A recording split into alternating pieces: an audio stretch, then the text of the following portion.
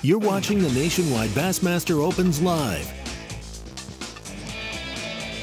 Final day of the season, and how else to end the 2020 BassPro.com Bassmaster Open season than with a fog delay.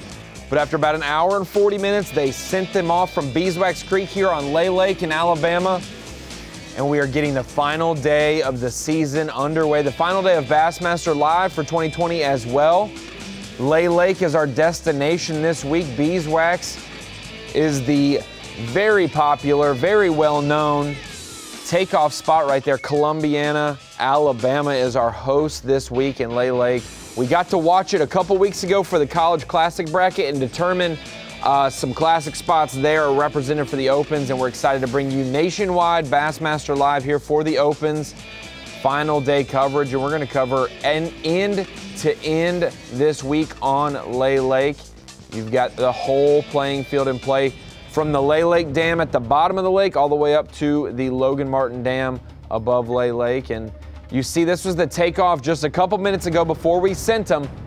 State Trooper gave Chris Bowes, tournament director, a lift, went out to the main lake to check on the fog. The fog had cleared in the coves, but not on the main lake. Chris Bowes saw that it was lightening up, and he said about 20 minutes. 20 minutes later, it looked like it was good to go, but it was a cold morning. This morning, the top 12 pros and co-anglers, we've cut it down to just those 12, and they're vying for a classic spot today, Elite Series points, and a lot of other things in store. And our leader, Keith Carson, good lead going to the final, and we got to talk to him at takeoff. I'm Keith Carson. Today is day 3, the final day of the Bassmaster Open on Lay Lake, and I'm in the lead with 35 pounds for 2 days. Day 1, I'm fishing grass, running up river, throwing a little crankbait on the edge of grass. And day 1, I caught all my fish by 9:30. And on day 2, I didn't have a single bite by 9 a.m. So that was a little worrisome, but luckily ended up running into them. I'm running new water every day. Today I expect to run new water as well. I'm fishing areas I've never fished before. I don't even really know what we're going to fish today exactly, but I'm just keeping an open mind and a positive attitude because at the end of the day, it's December, and there's really no pattern. So just go out, catch them, have fun, and hope for the best. That's all I can do. Keith Carson, your day 2 leader, had a big bag yesterday, 18 pounds, 10 ounces, anchored by a 7-3 Phoenix Boats Big Bass of the tournament. There he is, headed up the lake today from takeoff, getting his day started. We'll be able to tune in and watch him. We'll have cameras with the top 5 anglers today. There's Keith Carson, made it to his first area of fishing right now. And Carson, there's only 5 of our 12 anglers today that have a shot at the Bassmaster Classic. We will get into all of that as we have plenty of time to cover that today. But normally, full top 12 has a shot at the Classic, but 7 locals jumped into this final day and only fished this event for the Eastern Opens. Keith Carson's one of the guys who's fished them all, so if he wins today, he has a 3-7 lead. If he holds tight and wins, he will have a shot at the Bassmaster Classic, something that he has dreamed of his whole life. Keith Carson, your day 2 leader. He had 35 pounds, 4 ounces for 2 days of competition, a 3-7 lead. He had a 5-11 anchor fish on day 1, a 7-3 yesterday. And he said, I am specifically targeting places I think I can catch largemouth. He's just happened upon 3 spotted bass out of his 10 fish total for 2 days. But he's targeting largemouth. Yeah, that moon's pretty big. I wonder how that affects the fish.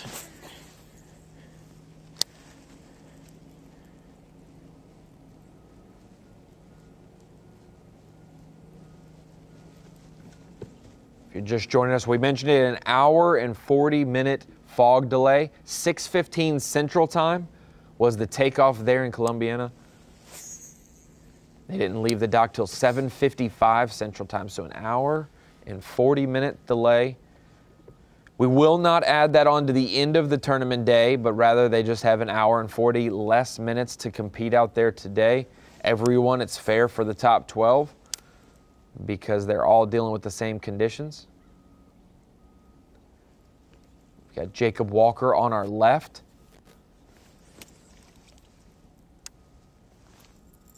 Those two guys are in the top 3. Walker sitting in 3rd place, 30 pounds, 4 ounces. He was our day 1 leader, had 17 pounds, 4 ounces for the day 1 lead.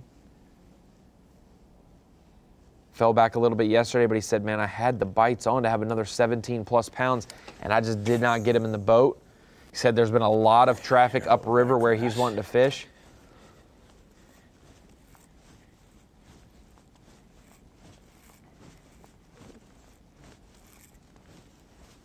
Said a lot of people were just kind of sitting in those areas. They weren't really like, they were just kind of in the way, he phrased it. Not necessarily pressure, but just people in his way. He couldn't necessarily move from spot to spot like he'd like to. There was a lot of guys, a lot of anglers up at the bottom of the Logan Martin Dam.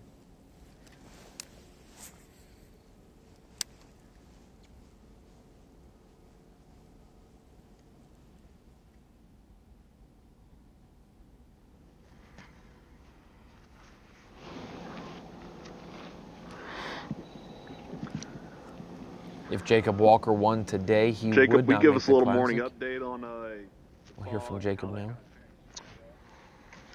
Well, I was going to start here kind of regardless of the fog. I wasn't really planning on having any kind of a morning bite. I really haven't had a morning bite all week. It's been, you know, just running up. I started here the first morning of the tournament, and I didn't hit it yesterday. You know, I don't know if saving it's really the right word, but I didn't stop on it yesterday. I just went all the way up to where I fished yesterday. I ran all the way up there and stayed up there until they cut that water off. And this morning I decided I'd stop here before I went up there, because once I get up there, I plan on staying up there for a while today. But the fog really didn't hurt me much. It definitely cut out a few hours of time for us, but I don't think it's not gonna affect me as much as some people probably. I hope the wind blows. That's gonna be a big deal this afternoon. If the wind picks up, we can catch a couple good spots up here, and the wind picks up, we'll go downriver and try to catch a largemouth. But the spots have definitely been a lot more consistent for me all week, so I'm we'll kind of lean on them to be the biggest part of my bag. And if I can get some of them in the boat, I'll go try to catch a big largemouth.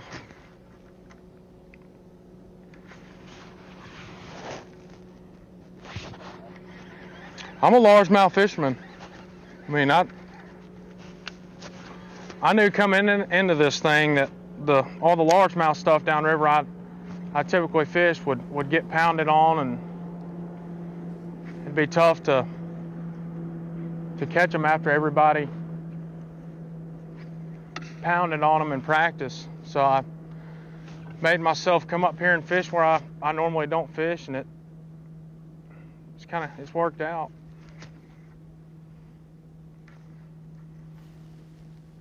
Jacob Walker's one of those guys we love to have on Bassmaster Live. Ask him one question and let him go. He was great on the phone last night and really dove into what he was doing. And he said on the phone to me, quote unquote, "I'm going to win tomorrow.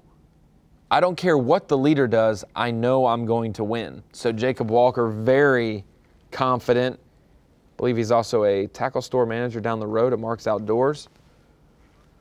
Knows Lay Lake very well. Chris Payne, also one of those local anglers that knows Lay Lake. Started out the day in 5th place.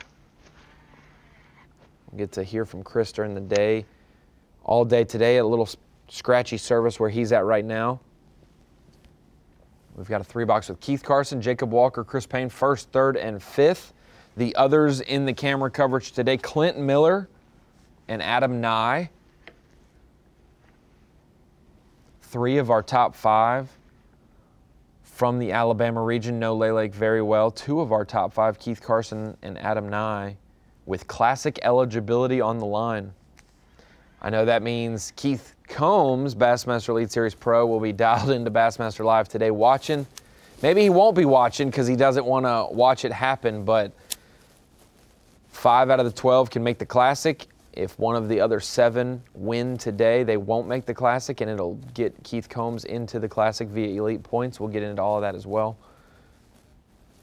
A lot at stake today, though. $38,000 for the Ranger Top Cash Award today, the winning pro. $15,000 for the winning co-angler in the Mercury Top Cash Award.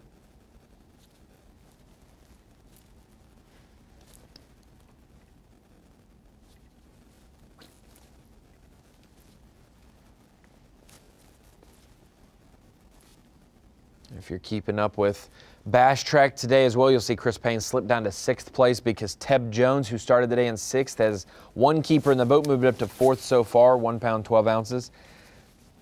Teb is actually fishing closest to beeswax in the takeoff of any of our anglers in the field. It's very unique. We'll get into it when we look at the leaderboard today, but it's very interesting how first place had the Big Bass of day 2, 7.3. Second place, Big Bass of day 1, a 6.0. Third place was the day 1 leader.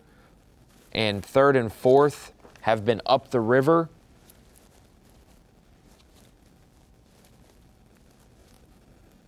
Chris Payne, Teb Jones, Alex Sherrill, Sam Fish, Scott Pellegrin, KJ Queen, Joey Nania, Keith Poche. Basically, 5th through 12th are all in different sections of the lake as you move down from the river portion.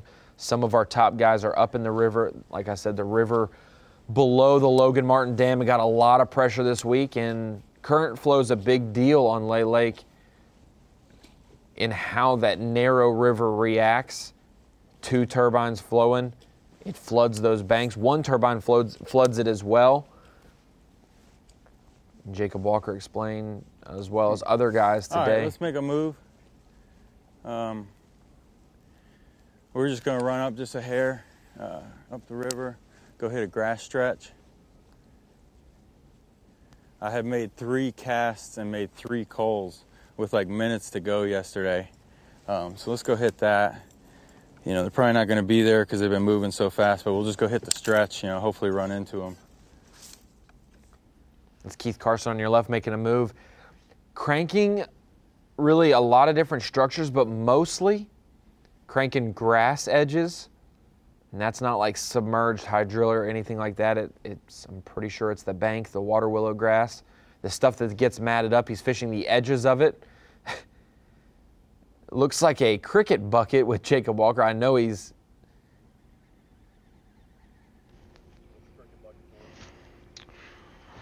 Well, typically when I'm fishing grass, flipping, I call my soft plastic a cricket. No matter what it is I'm throwing, I'll call it a cricket. Just so happens I'm not flipping grass, but if I need another cricket, there they are. Just reach down and pull one out. Yesterday I couldn't have the cricket bucket because it was raining, but today we got the bucket out in full force. Just easy access, efficiency. We'll hopefully get word on Jacob Walker.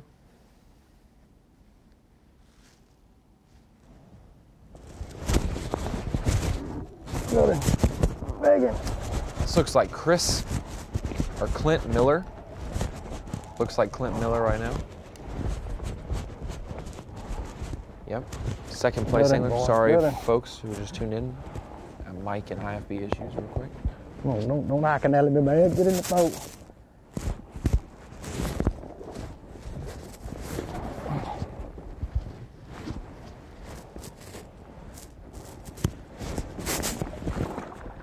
It ain't that big. Ah! Thought it was something. 2.5 maybe.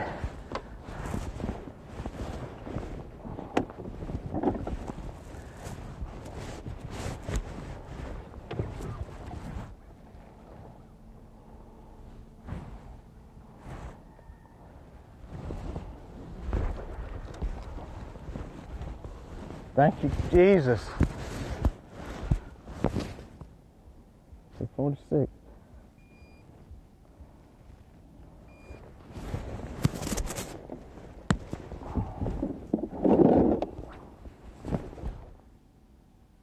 Clint Miller. Local to Lay Lake, fishes this place a whole bunch. He's been fishing with a shaky head on hard spots. Some of those rough, hard areas like end of boat ramps, some edges of rock points, some jut outs, some things like that that are rough edges, as he calls them, hard spots. I pulled up on a spot that came to me yesterday, and I thought I'd do it. Thought they'd be there, and they wouldn't. I've hammered this spot for 2 days. I'm hoping there's a few more here. In case you can't tell, I call it Chicken Bank. You can hear my cock-a-doodle-doodles back there. But I guess we're right on schedule. Hopefully they're gonna buy it for us.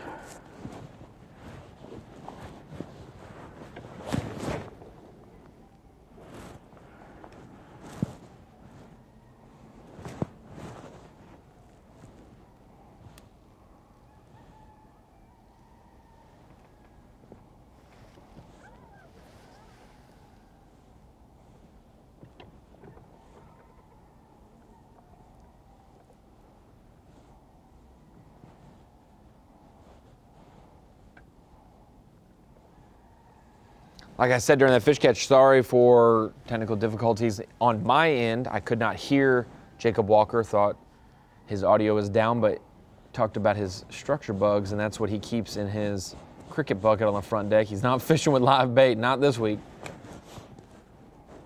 That's where he keeps his structure bugs. And then Clint Miller there hooking up with a solid spotted bass to get his day started. He's caught almost a 6-pounder each day of the event. He caught a 6 day one to have the biggest bass of the day. Then he almost caught a 6-pounder yesterday, a 5 and change. That has helped carry him to 31-13, 3-7 behind Keith Carson. He's been fishing some of those banks that the channel bumps up to. We'd consider those channel swing banks. Have some hard spots on those, rock or concrete, things like that. Fish have been holding near. He's caught 8 largemouth and 2 spots. Normally, Here we go. Got him. Keith Carson's hooked up. Stay on, baby. Decent fish.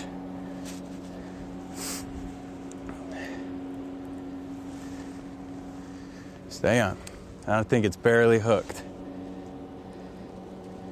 Stay on, please, stay on.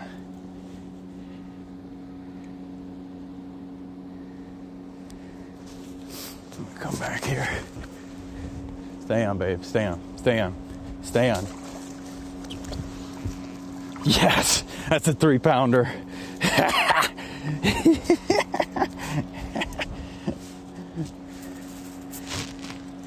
Barely hooked it. But I can't get the hook out, so maybe I hooked it better than I think.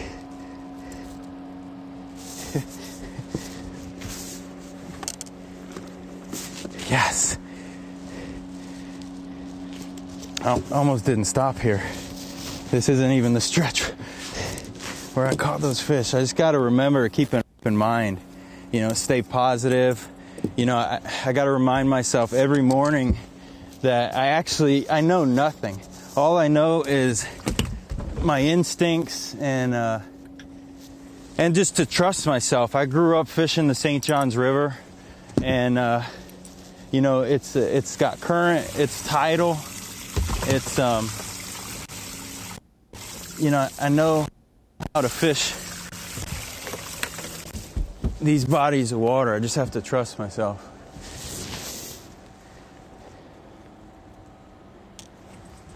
Keith Carson equating Lay Lake to a little bit of the St. Johns River with the current flow and the way this fish position, and he is throwing that Berkeley Fritz side 5 this week, catching some fish a little bit different than most guys, and this is our unofficial leaderboard. Does not include that 3-pounder Keith Carson just caught, or the 2.5 that Clint Miller just caught. So add a 2.5, add a 3-pounder for Carson and Miller, and Keith Carson has about a 4-pound lead over the rest of the field.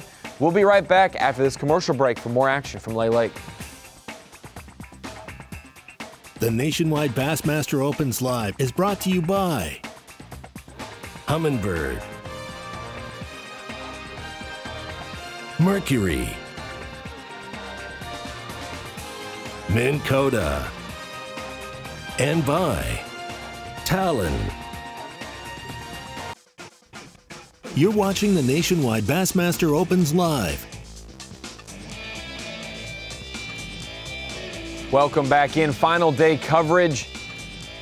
The BassPro.com Bassmaster Eastern Open at Lay Lake. But look at the Falcon Rods Bassmaster Angler of the Year race, sealed up yesterday by Brian New by 1 point over Justin Atkins, Matt Robertson, and Mark Frazier. Those 4 anglers qualified for the Elite Series. Actually, New, Atkins, and Frazier have all double qualified in various divisions.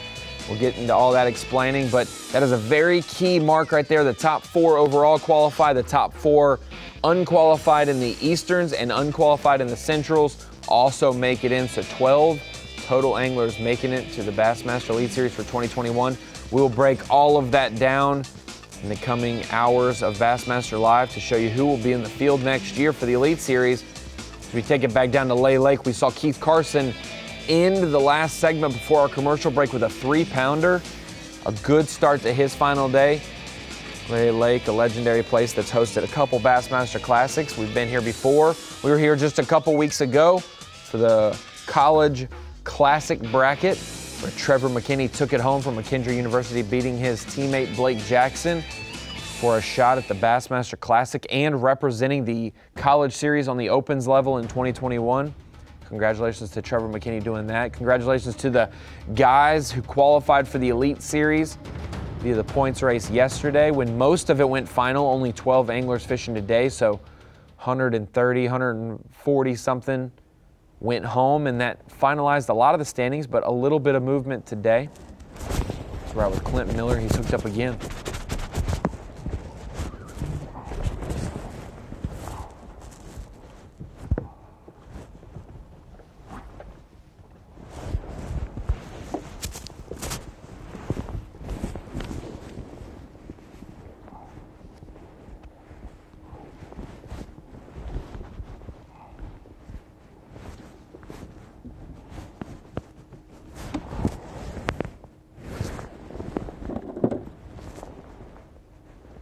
They little, but we'll take them this morning.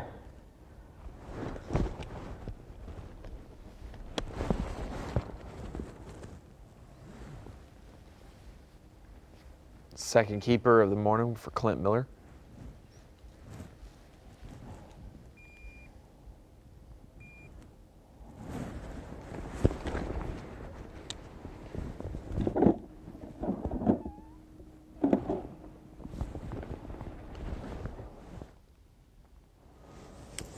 Back out with Keith Carson, our day 2 leader. Solid lead coming into the final day today. Actually, I'm gonna fish up a little more. There's a piece of wood sticking out. I think there's a shallow flat that comes out, and that piece of wood. Here's one. Little guy, but he's a keeper. Number 2, spot.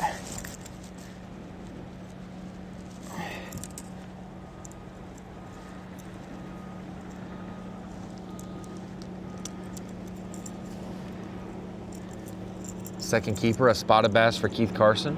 We mentioned he's been cranking grass edges for largemouth specifically, but has lucked upon a few spotted bass in the process. It's been a 7 largemouth, 3 spotted bass ratio over the first 2 days for his 10 fish that he's weighed in. Right now he's got 1 largemouth and 1 spotted bass in the boat.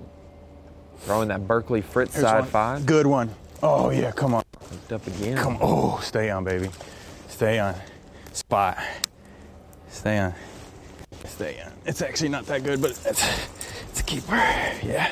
It's probably over 2, maybe.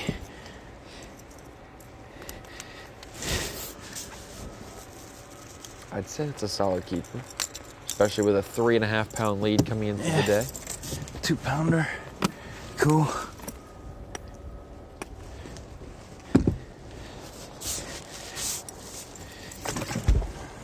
Oops. Oops. We got tangled. All right, got 3.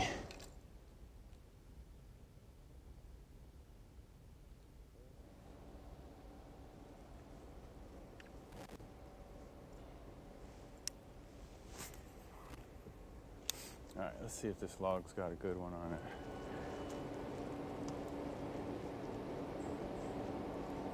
Oh, come on. Oh, it came right through it, perfect. Oh, shoot. Thought that was one. Dang, that was a good cast. Oh, feels good to make a good cast like that. Let's try it again.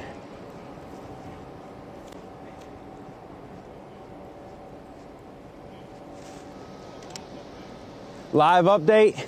I got 3 keepers in the boat. My first fish was a good 3-pounder, and then I got a 13-incher, and I got one that's about 2. I got 2 spots and 1 largemouth so far. So I'm just throwing this Fritz side 5. I just pulled in here. I wasn't even going to stop here, and I figured, you know, let's stop. The spot where I was catching them right before weigh-in is up there around the bend, and so, you know, I just got to keep reminding myself, keep an open mind. It's a new day. You know, I don't know anything except to throw this Fritz side 5, keep it in my hand all day, and, you know, keep going. You know, I'm happy. Off to a good start. Got 3 keepers already. And I'm not even to the good part of the river yet. So I'm ready to keep it moving.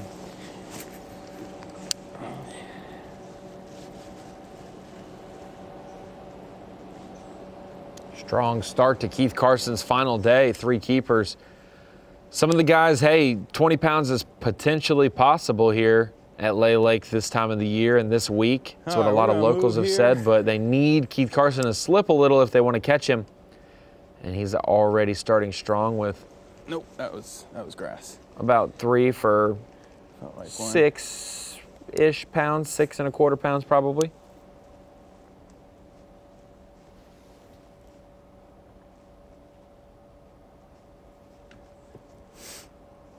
Okay. Yeah, go ahead. I gotta update the ass track. Real quick. Staying with B.A.S.S this week. Keith Carson's nickname for Bass Track might be a little inaccurate there, but I know that he's been doing it all week and keeping everybody in the loop. He's been an unofficial leader all week on Bass Track. He's been updating, and we appreciate the anglers doing that. It's a little bit different this year with Opens Live. We got cameras boat to boat.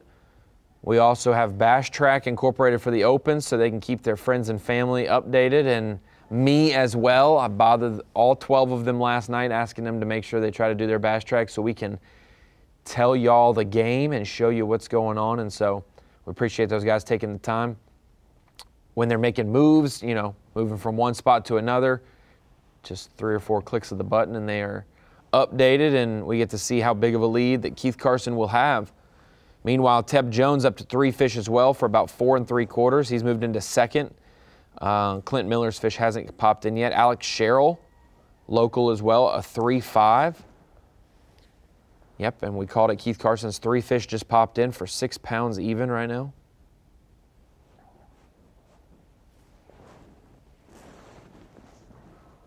Joey Nania also has 3 fish, but for about 3 pounds, so 3 1-pounders for Joey. A couple guys logging in Bass Track catches already.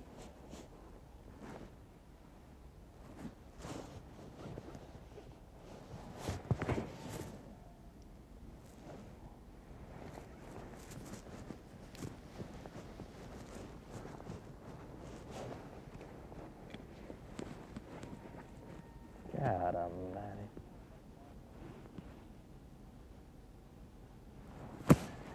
Another live update, they ain't biting. I got a looper in my line. Y'all making me nervous as hell. But it's gonna be okay. What time is it? 8 o'clock yet? I know what the problem is. It is 8:50, Clint, so yes, it's 8 o'clock.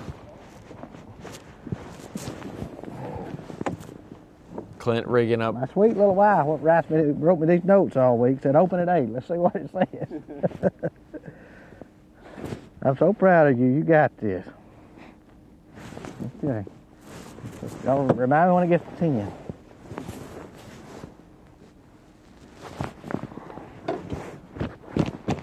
Catch him up, man. I just jacked up my reel. Clint rigged up 2 rods last night while I was on the phone with him. Both of them shaky head for the specific thing that he doesn't want to retie.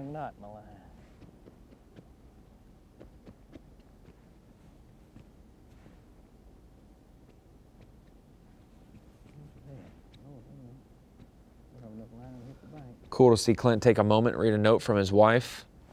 A lot of support goes into fishing these opens. It's a big step also for some local guys. Hey, it's just fishing, but going from fishing a 1-day local tournament or a 2-day local tournament against some of the best anglers in your local region versus competing in a 3-day open on your home lake. A lot of pressure, and Clint has handled it well so far. 2nd place coming into today, even though he said and admitted he was nervous as heck with the cameras watching.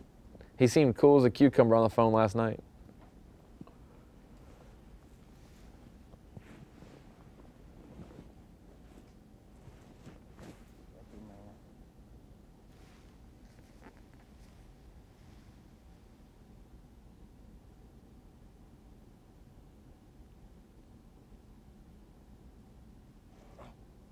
Hooked again. Stay on. Stay on. Please stay on. I need this one. Stay on. Stay on. Stay on. Okay. Okay, that's a decent one.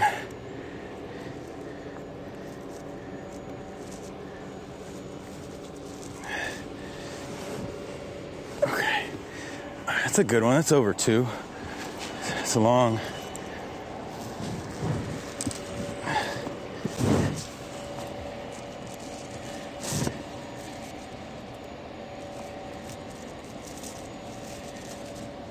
Well, I keep saying they're barely hooked, and like, I can't even get the hooks out now.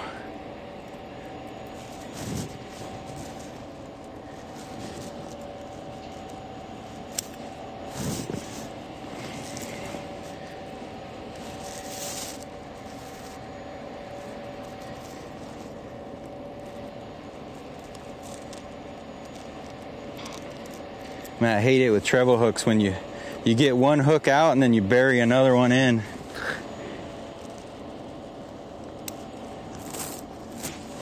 Yeah, that's a good one. It's over 2, I'd say. So probably got about like 8.5 pounds with 4 fish. All right, so that's 4. Cool. Cool indeed. 8.5 pounds for Keith Carson. 4 fish. That one hit right at the boat as well. You saw that slack line, the crankbait right there at the boat. I completely forgot what I was talking about, guys. So Coosa River spotted bass. So maybe it'll come back to me sometime throughout the day.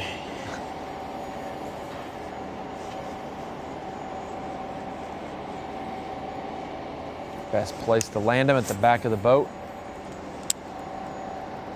Lowest side closest to the water, and even though it's cold out, don't mind scooping in a solid spotted bass. Keith said 4 fish, 8.5 pounds. Give me a good one. There's a solid margin now, over 10-pound lead unofficially over 2nd place. I'm fishing parts of the river that no one's really been fishing.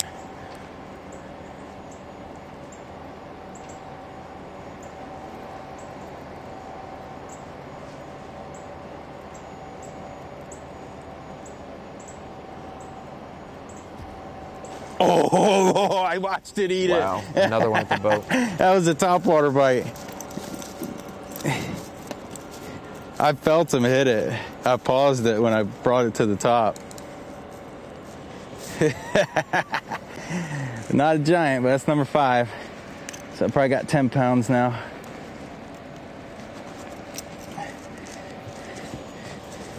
Yeah, he's small, but...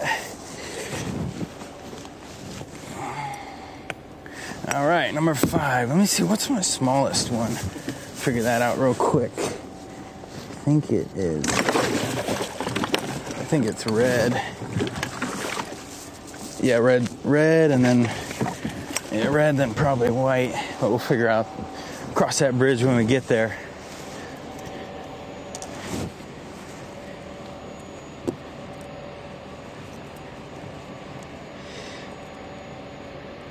Quick limit for Keith Carson, dominating right now, over 10 pounds and change. He's got 3 for 6 on Bass Track, about a 2 to 2.5 he just caught, and then about another You know, what pound I and was a half. saying earlier, I like to limit. retie, and yeah, one of the reasons for that is there's so many variables in fishing. There's so many, let me say that again, there's so many uncontrollable variables in fishing. And so I just try to control the ones that I can, and retying and having fresh line and all that, that's definitely one of the ones I can control. So these guys are yelling.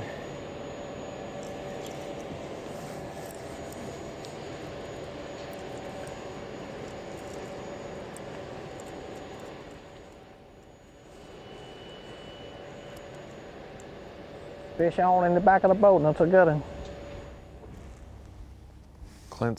Clint's co-angler's hooked up. How big is it, cuz? Alex 2 pounder, Prince. 3 pounder. I know Alex. Lake Chateaugue region. You need any help, let me know. Damn good old spotted bass. Damn, a 3 pounder. Good job.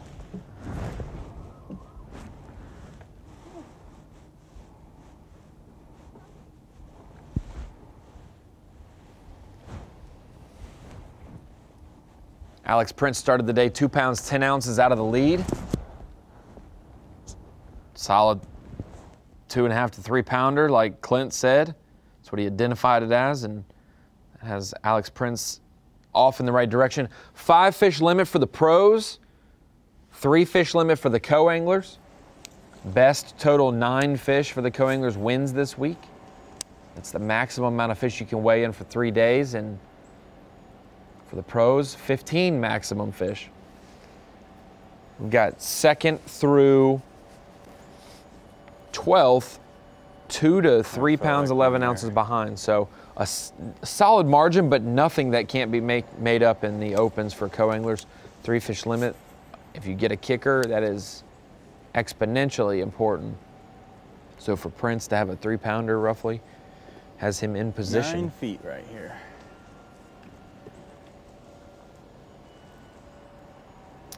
Keith Carson's been cranking that Fritz side 5 on the edges of these grass lines, and it's that visible above the water grass, that water willow that he's been cranking on the edges of. A lot of guys have been swim jigging in it. For anybody maybe who frog and wonders punching why I in it keep as well. slapping my bait on the water, it's because I'm picking up little bits of grass.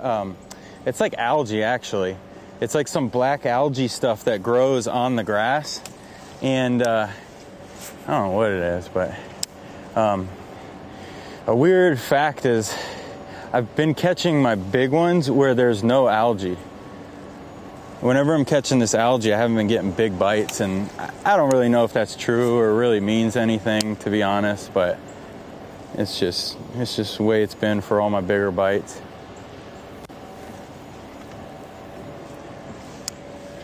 The big ones they're still coming from the grassy areas, just not where the algae is.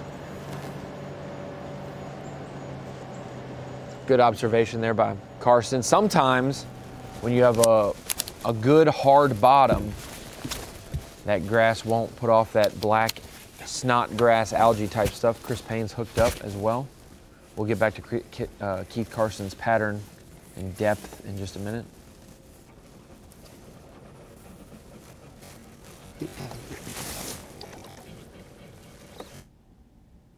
Come here. Ain't no giant.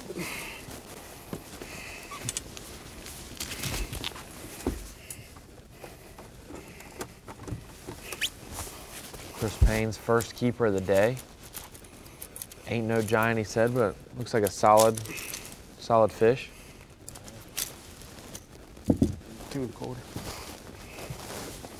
2 1/4 and 14 ounces makes 3 pounds. Dude, it's a large enough, can't even swim the ball around.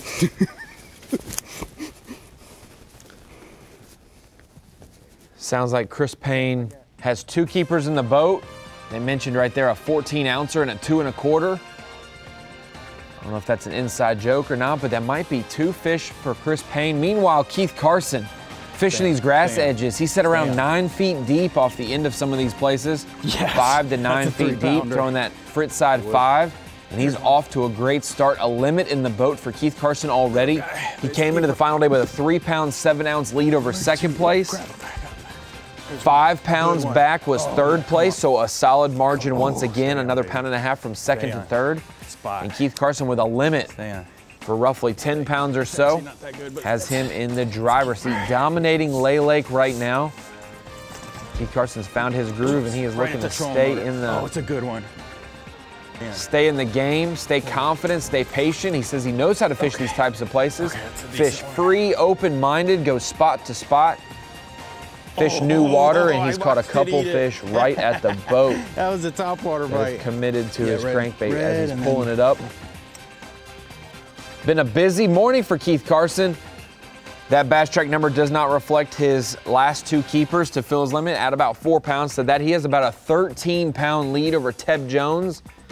Clint Miller with a few fish, probably gonna jump over Teb Jones as well. But we'll be right back with Nationwide Opens Live right after this commercial break at Lay Lake.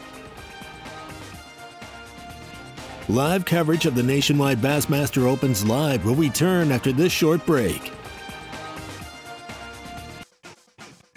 You're watching the Nationwide Bassmaster Opens Live. Welcome into final day coverage here at Lay Lake. The Coosa River, home to the final Eastern Open of the year. Clint Miller, local angler, doing well this week. Started the day in second place. Been fishing with a shaky head on hard spots, banks that have channel swings on them. Oops, about to trip. I believe he has 2 fish in the boat so far. Oh, that felt like one. Ooh, I don't know what that was.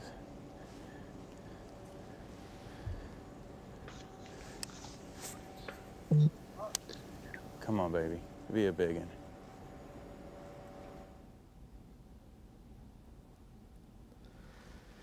Got a lot of different coverage in store for the Opens this year, specifically this week. A couple of photographers out on the water, a couple anglers toting our media guys around as well. And one of those guys that's out on the water today probably wishes he was fishing. Wes Logan. Wes, you call the Coosa River home, maybe a couple lakes up as your home lake in that Logan Martin region and Neely and whatnot. Tell me about Lay Lake and how it's fishing this week for these guys. You know, it seems to me, I mean, we're almost in the true fall pattern. I mean, we're not in a transition that we've been dealing with the past few tournaments on the Elite Series as well as the Opens. It seems like these fish are, which I haven't been here, but just going by what people's caught and how they're catching them, that they're starting to set up like late fall into their winter transition. Like, you know, we've had the colder weather all week. This is really the first cold snap we've had all year. So I think it's really got them where they're going to be for a little while, a couple of months. So, I mean, it's kind of how they're setting up. You got a couple guys like catching them off seawalls. Some of them are cranking, just stuff like that, your normal fall, wintertime stuff. So for a guy that you've been following, Clint Miller, we're watching him fish right now. He seems to be dialed into a specific deal, just throwing a shaky head. Has he explained a little bit why he's throwing a shaky head and what he's throwing it on? He mentioned hard spots, but for the folks at home, what do those hard spots mean for them to understand? From what I'm seeing, I haven't got to talk to Clint yet, but just me watching him, he has been throwing the shaky head, and basically what he's saying by hard spots is the 3 places I've seen him fish are out in front of seawalls, and I think it's just where there's like not any grass on the bank, which is making what he's calling a hard spot, but it could be where they built the seawall, some rocks fell in, some concrete like ran out onto the bottom, you know, just something a little bit different just than going down a straight bank with just grass and a muck bottom, because there's a bunch of bank on Lay Lake that's got a bunch of, I don't really know what they call it, but it looks like black hair that sits on the bottom. So anywhere where there's a difference in the irregularity on the bottom, I mean, I think that's kind of what he's targeting in front of those seawalls. It's very interesting that you say that. We've been watching Keith Carson as well, has been catching him on a Fritz side 5 crankbait. He said, I don't know if this is a thing and I don't know how to find this, but the couple big fish that I've caught this week, he caught a 7.3 yesterday and a 5.11 on day one. Some of his bigger fish have came on banks with grass, but none of that black grass present, that snot grass, that kind of hair like you called it. And it makes sense that Clint Miller also finished, he's in second, fishing hard spots where that's not present. Jacob Walker upriver where that might not be present. There's a couple of these key guys that have dialed in areas that doesn't have that black grass. And is that just the die-off of the water willow that you see at Lay Lake? I don't know if it's not the water willow because Lay has so many diverse types of grass. The water willow, because water willow is from the top to bottom on the Coosa River. And the other lakes like Neelan, Logan, and Weiss, they don't have that snotty looking stuff. So I think it's a different type of grass that's dying off in Lay. But I'm just growing up here and knowing if you get around that stuff, like a little tip, I'll let you in on a little thing. Like if you're fishing docks or fishing a jig on Lay Lake and you're like pitching it and you're getting on the bottom and that's coming up with your jig, I mean, you can pick your stuff up and move on. You've got to find where that stuff's not. I don't know if the fish just don't like it, or it's a weird deal, but it's just always been to me, if you can find clean bottom, that's where you're going to get most of your bites. So, Wes, I want to change the subject a little bit to one that I don't really want to talk about, but it broke my heart. I'm going to do it. It broke my heart seeing the official blog this week after Louisville ended in the last Central Opens. Lay Lake's the last chance for some guys on the Elite Series list to make the Classic if a guy that didn't fish all of them wins today. So Keith Combs is patiently watching, but you were the next man out after Keith Combs. So missing the Classic by just 2 spots in the Angler of the Year race in your rookie season on the Elites. Reflect with me a little bit on how your 2020 season went and what your expectations were, but how you ended up, bouncing back and having a solid year. Yeah, going into the year, obviously you want to win every one of them, but when you sit down and realistically thinking about it, it's not going to happen. It's impossible. So I just wanted to go out there and make good decisions. And I said that in a couple of interviews before the season ever started. People would ask me what I wanted to accomplish. I'm like, I just want to make good decisions, have good tournaments, and not regret anything after every tournament.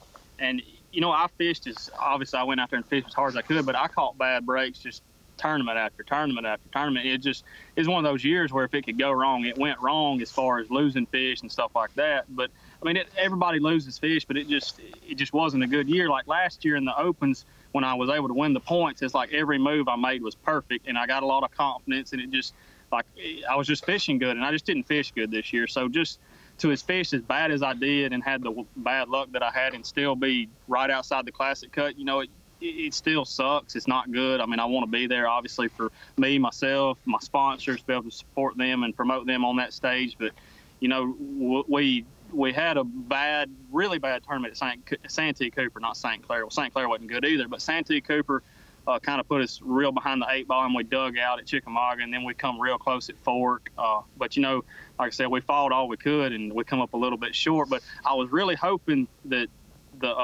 Brian Dillard was leading the first day at Louisville, which if he would have won, would have put Keith in, and then if somebody would have won this one, it would have made me qualify. And I was going to fish this tournament if a local won at Louisville, but obviously that didn't happen with Tommy winning.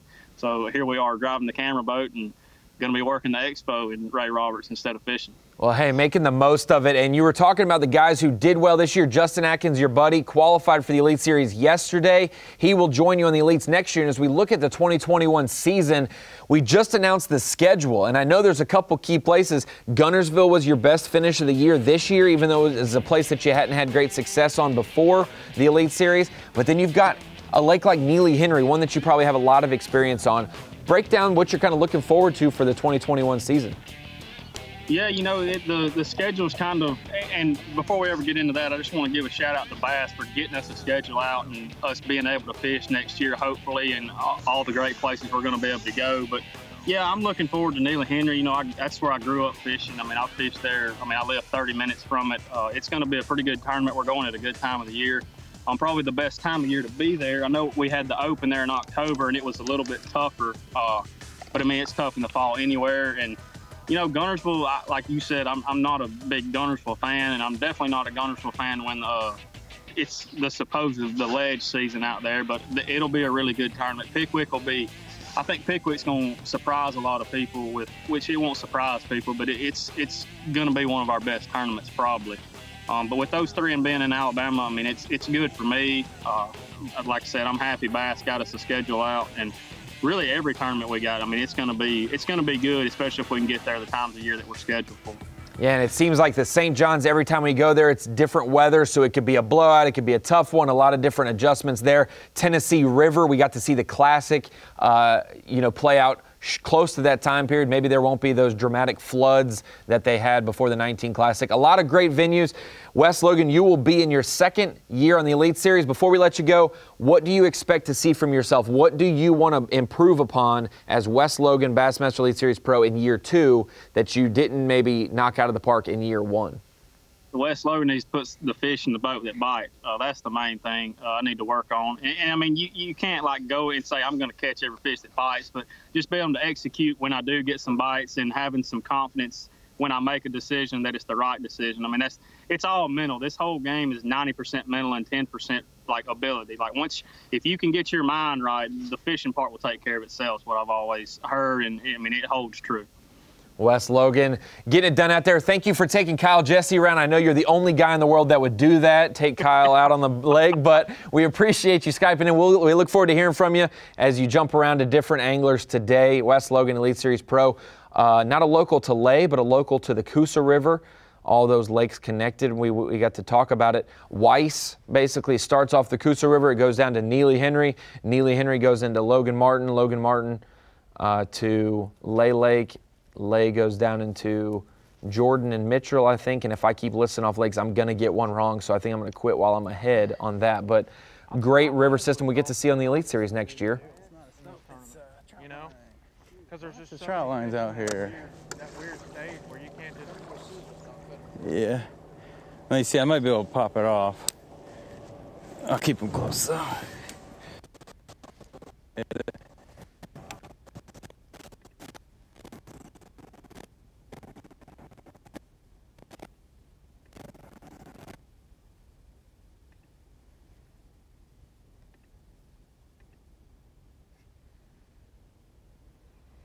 Four box with Keith Carson top left, Clint Miller, Chris Payne, and Jacob Walker. The only guy we haven't seen today is Adam Nye. No, he was running up the river as well. His key time has been the afternoon, so we hope to see Adam Nye in the afternoon. He said when they cut the water off and the water kind of settles back and those fish kind of start adjusting to no current flow, that's when he's been able to catch his fish. When it's been, turning with 1 or 2, 3 turbines. The water's been so high, it's been hard for him to get some bites, but when it settles back out, if they cut off the water, he starts to catch them. So we'll hopefully see Adam Nye. Otherwise, we'll be watching Clint Miller, Jacob Walker, and the rest of the guys today. Everybody told me I need to flip. We'll flip it over. No, it's just right here.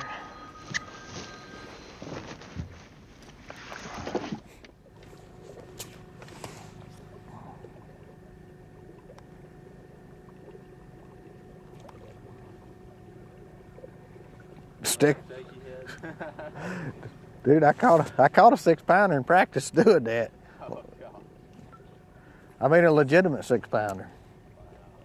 I ain't caught a 5-pound fish this year, and I've caught 2 6s and a 585. 1 in practice and 2 in the tournament.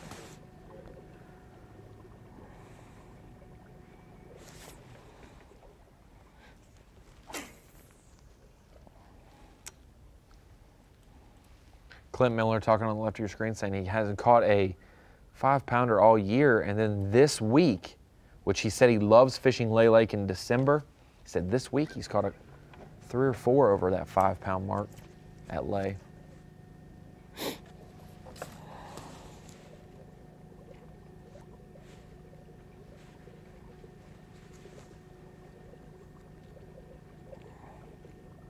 Jacob Walker doing something a little bit different up the river. Said a lot of guys have been flipping and pitching black and blue and green pumpkin jigs around the laydowns, the structure, the cover that gets flooded when they turn the current on. But he has been pitching a white jig. He's also been flipping a Texas rig that has structure bug on it. But a white jig has been key for him. And the sun will be a big deal today, he said. Said he likes that consistent current. the past few days they've been doing one generator at takeoff, 2 of them afterwards, and then 1 after, and then they dial it back to none. They said today from 5 a.m. to noon they'll be doing 1 turbine. So that consistent current will be key for him.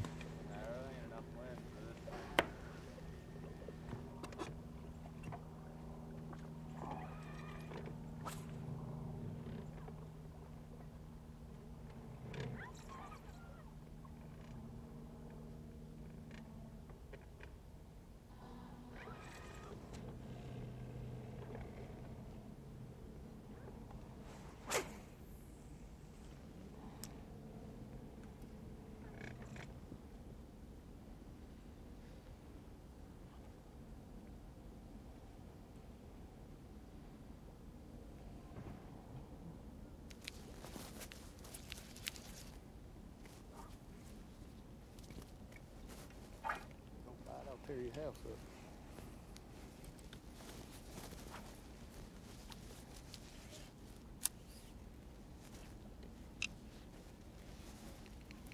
Okay. Yeah, I got it. Oh, that's a mess. Wow, that's a real mess.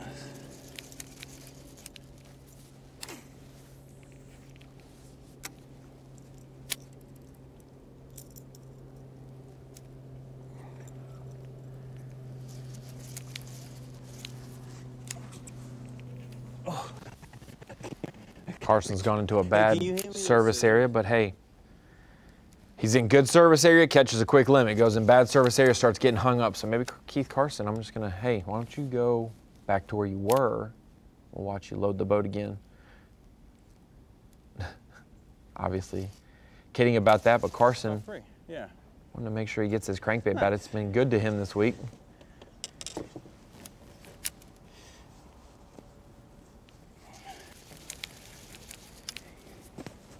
Okay. I'm gonna retie after pulling that hard on the line.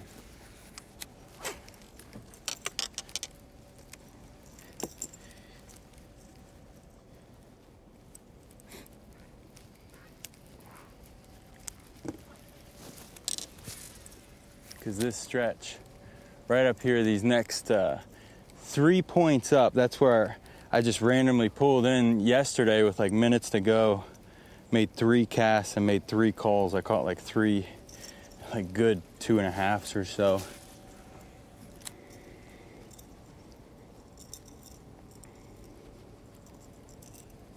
Maybe there'll be some there. Who knows?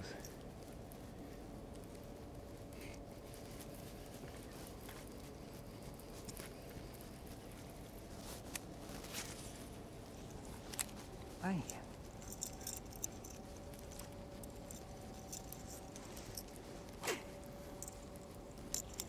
Okay, let's go. All right, no more trout lines, please.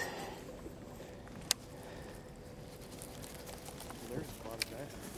5 feet.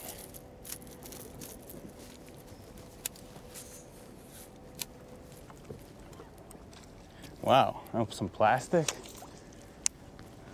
Wow, guys. Yeah.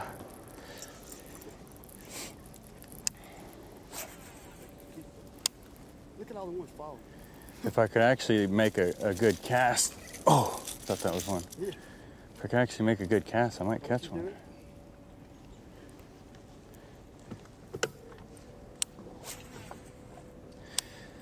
This is a flip and stretch here that looks amazing to me, so I hope you catch one. Ooh, that felt like one too. Everything feels like a fish.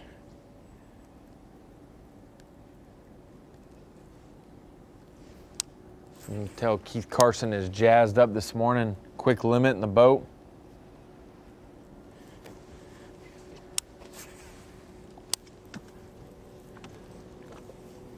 How much depth do you have under that mat? Like it when it falls. 2? That's good. That's enough. It's enough for a 7-pounder to sit under.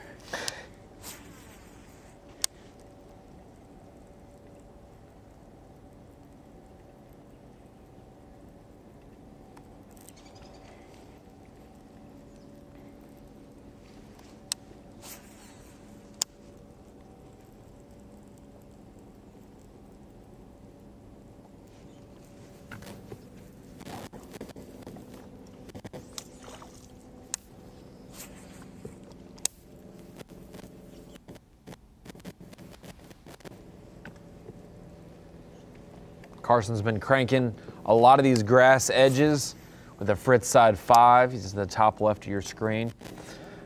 Been 5 to 8, 5 to 9 feet of water off the edge of this grass. With the way the sun's beating down, that's why I'm waiting for you to get a bite. Then shallower grass, he's been punching some of that, and it's got plenty of water under there to punch, like he was telling his co-angler. You got plenty of room. Meanwhile, Chris Payne adding a third keeper to the mix. Nothing huge, but a keeper nonetheless. You got to have 5 before you start culling. Chris Payne's on his way there. Meanwhile, Clint Miller has 2 spotted bass to start his day. Doing his channel swing program with some hard spots with a shaky head. Meanwhile, Chris Payne catching some. Keith Carson with a limit. His limit's now updated on Bass Track. Extending his lead once again. Got Alex Sherrill in the mix with 3 fish. But they're all chasing Keith Carson. Now almost to a 10-pound lead. It's an 8-pound, 5-ounce margin right now over Teb Jones, Alex Sherrill, like we mentioned, Clint Miller, Chris Payne, Jacob Walker, Joey Nania, Adam Nye, Sam Fish, Scott Pellegrin. That's your top 10 unofficially right now as we go to break. 30 more minutes. We'll bring you another segment coming up right after this. Nationwide Opens Live. The Nationwide Bassmaster Opens Live is brought to you by Abu Garcia, Berkeley, Nitro Boats, and by Ranger Boats. You're watching the Nationwide Bassmaster Opens Live. Been a beautiful morning on Lay Lake, an hour and 40-minute fog delay to get the final day started, but these anglers headed out at 7:55 local time, which is Central Time, 8:55 Eastern Time. They finally made it out there, so they've been fishing for less than 2 hours, but they've been knocking it out of the park. Keith Carson with a quick limit. Chris Payne with a few fish in the boat as well. Our top 12. Battling it out for Elite Series points, Classic spots as well. There's 5 anglers that if they won today would make the Bassmaster Classic. Meanwhile, there's 7 anglers that they would only reap the benefits of a $38,000 Ranger Top Cash Award and the nice hardware from winning in a Bassmaster Open. Adam Nye, first pictures with him today, first video of him, and he's hooked up for us. It's a better one.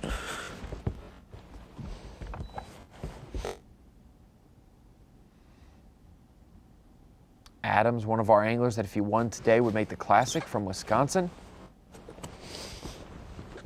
Fat. Let's hope they're all here. Maybe we can get an update from him and see what we've missed this morning, how many he has in the boat.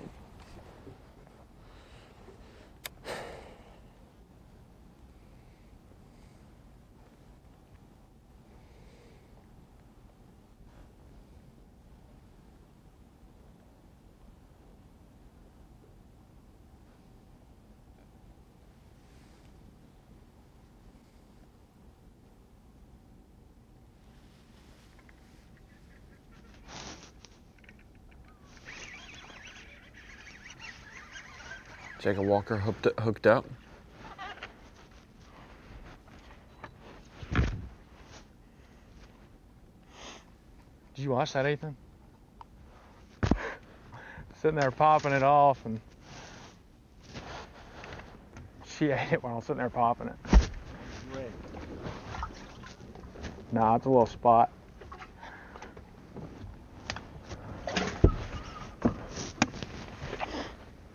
Hunter, if I lose another one, I'm kicking you out.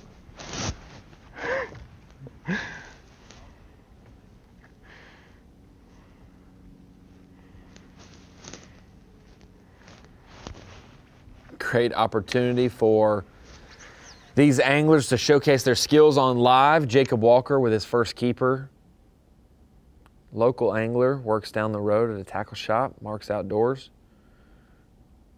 Our friend John Norris used to work on the Bass staff, manages that. Walker, our day one leader, 17 pounds and change on day one. Only 10 pounds or 13 pounds yesterday gives him a total of 35 pounds behind Keith Carson to start the day. And with Carson's great day three so far, Walker is going to definitely need an upgrade.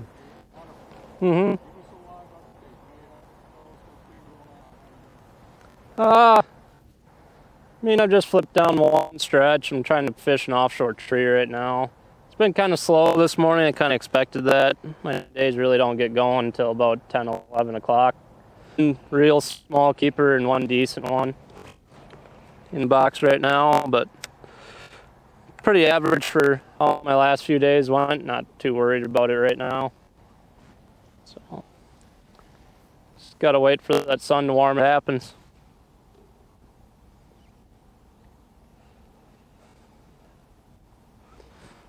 Trying to make another one of these bite. Starting to get some action. Adam Nye catches one. Jacob Walker catches one. Meanwhile, Sam Fish registers 2 on Bass Track. Scott Pellegrin, another one.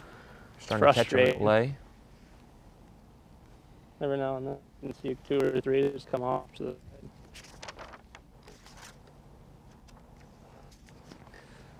They're like this the other day, and as soon as they killed the turn, I came up here and caught one like every cast.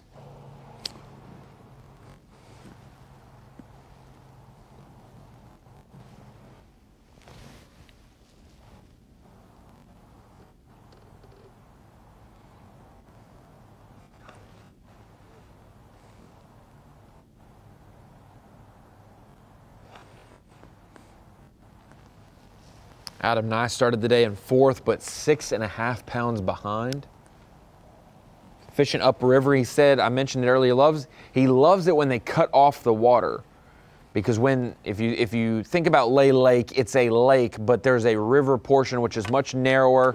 When those generators turn on from the dam and they start pushing water out of Logan Martin into Lay Lake, the water level will rise, and so up the river it's so much narrower. With 1 turbine it'll rise a little bit, with 2 turbines it rises even more, 3 it rises even more, because they're pumping water and such from a big lake like Logan Martin into such a narrow portion of Lay, so that water level rises and fluctuates. He likes it when they cut it off and it starts to slow down, and then it comes to a stall and those fish position back up in some of those standard places that they would be when there's no current going. He fished all the way up at the dam on day 1, only caught 1. So he came back down the dam a little bit. And for folks wanting to know about Lay Lake and what it's like this week, 56 to 58 degree water temperatures. Fall/winter transition is completely on right now, and the fishing's actually getting pretty good. At Lay Lake, you can see that by having 17.5 pounds a day is leading this event. Keith Carson with a 7-pounder as well.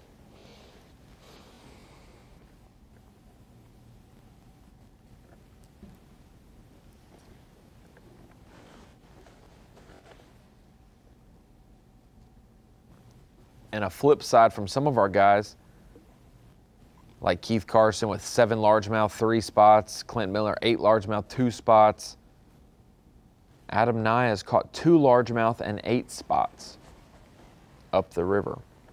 Caught about a 4-pound spotted bass yesterday, and now we're over with Clint Miller, guy who's had almost a 6-pounder both days. He had a 6.0 on day 1 for the big bass of the day. Caught that on a shaky head. Then he had another one, 5 and change yesterday. Keep, huh? Oh, yeah. Adam Nye's co-angler's hooked up. That would be Connor Graham. Number 2, anyways.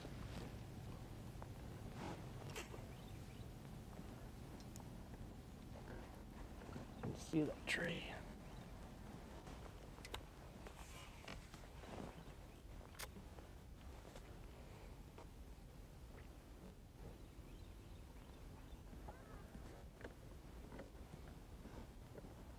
I don't know what's going on. Something's changed. I mean, I was at least catching little fish, a lot of little, or not a lot, but I was getting bit yesterday.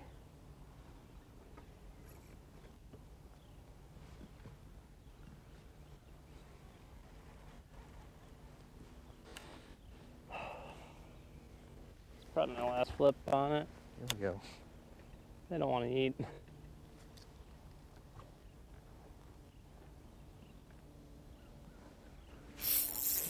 Be a keeper at least. Oh, finally another keeper.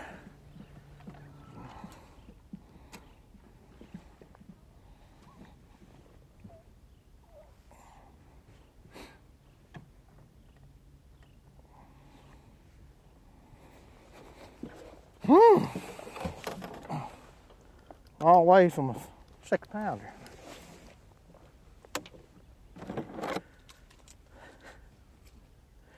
Man, you don't like me or something? What have I done to you? You not to like me, man. I'm happy you caught. I done put you on a 3-pound and you gonna get an attitude with this shit. You catching 3s, I'm catching 1. Heck, you got one big as mine. I need to catch that one. My wheels done run off the wagon. Oh, yeah. Magnum.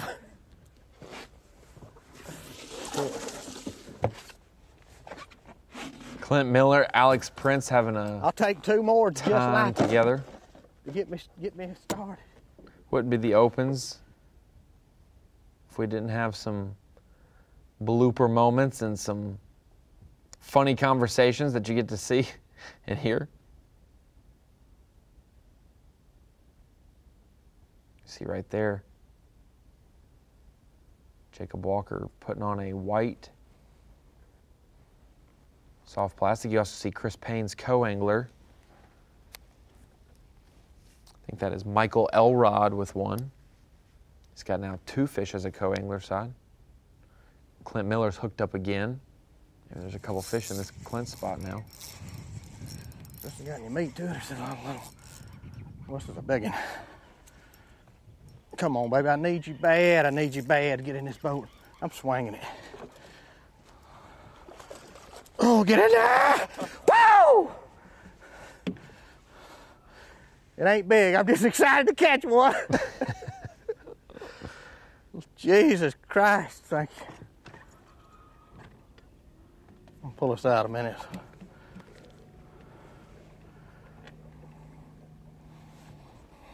He was. I told you he was just getting started. Thank you, Jesus. Ain't a giant, but he's solid. Let's try to see if he says a weight. 264.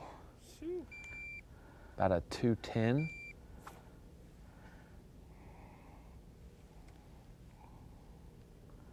One more and I can give a score tracker up that I ain't been putting it on the score tracker till I get a limit.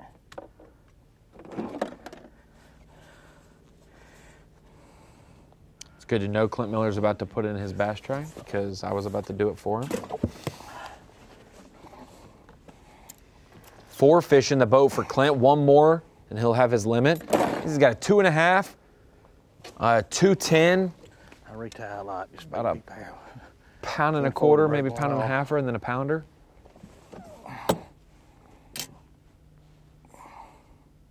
Expect that to be 4 for around 7-ish.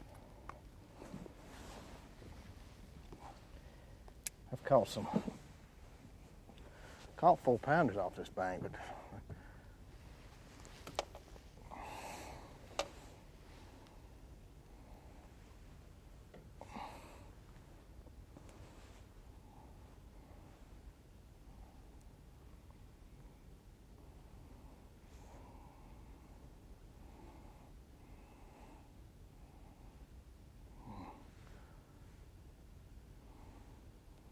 I can look up and catch old kicker somewhere today.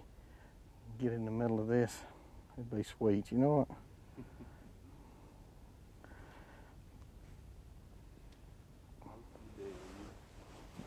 what? And that'd be sweet. I ain't trying to be a gooberhead and slow fishy, but I got to try that. Connor Graham with another one from the back of Adam Nye's boat. How in the world do we have two northern guys, Connor Graham, They're kind of spread out everywhere. Adam Nye, in the Wisconsin-Minnesota region, both fishing together today? What are the odds of that down in central Alabama? They had a bunch there in practice too. They're just all little. So whatever, it's the limit for you. Yeah, better than 0. 3 fish for Connor Graham. Oh, Keith Carson's hooked Stay up. on, please. Wow. Please stay on. God, it's barely hooked. Come on. Come on. Oh, barely hooked. Come on. Come on. Yeah, that's a 3. Yes. Almost 3. It's an upper 2 anyway. Yes. That was the exact cast that I caught the 5 or 6 on practice.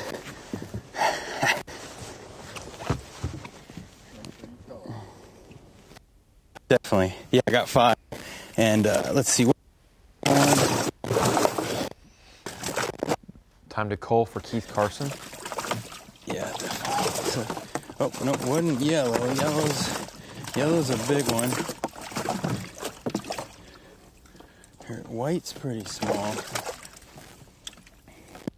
Blue's a good one. Oh, red's small. Yellow. Those are all good ones. And this is a good one. So now I got 4 good ones. Okay, cool. All right, so I think red. Yeah, this one's definitely smaller. Look at that coal. She got that coal right there. Yeah, that's a good coal. So I'll take it. One thing I like to do is I always like to put my 5 back in. 1, 2, 3, 4, 5. I got him. Yes, dude. Nice job. If you have any fish on the floor, I didn't want to. No, that's a good one. Nice job. Okay, there goes back that one. So I got 5 in the well. Hi. Yeah. Stop. There you go. My Nice job. sore, I didn't want to catch him. Let me open this. 1, 2, 3, 4, 5. My first largemouth. You got 2 to go. John Gould. Hell yes. Keith Carson. Now I probably got over 10. Man, if I remember right, I think John Gould made it to the final day at Neely Henry, just a couple lakes up on the Coosa as a co-angler. I'll have to check. Oh.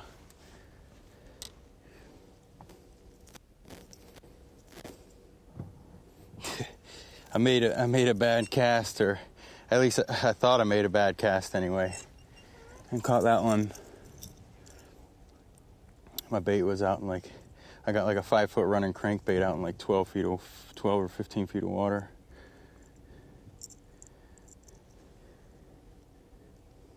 Right in the edge of the grass. Yours was? Yeah. Caught me off guard because I'd already fished in there a couple of times. Great job, dude. I just needed to be about 5 pounds. Yeah. Yeah, they're here. We're gonna be around big fish all day long. I don't know, I don't always know when the bites will come or whatever, but all I know is we're gonna be around them. And I think I got like over 10 pounds. I got 2 3s, like a 2.5, a 2, and then like a 1 pounder. So whatever that equals. Yeah, maybe, yeah, somewhere around that, 11, 12 maybe. I need another 3 and, and then a big bite.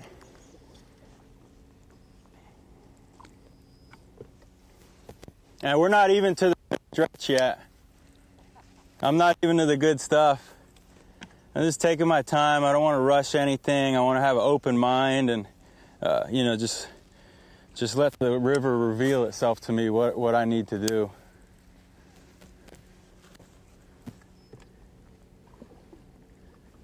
For all I know, we may not even get a bite on the good stretch, you know. No, it's like miles long, and the bites come in different areas every time. So you just got, yeah. John Gould from the back of the boat catching a keeper. And I mentioned, I thought I saw his name from Neely, and I remember from Bassmaster Live watching him, and he actually won the co-angler side. Good job catching that one, dude. Well, Keith knows that he's got a gunslinger like that in the back of the boat, but John Gould trying to go you will. 2 wins on the opens. The real big ones are in that this year. In that grass. Gould started the day in 8th, 3 pounds off the pace. We're just going to go up to the mouth of this creek here, just another 80 yards or so. Well, unless that guy hits it first.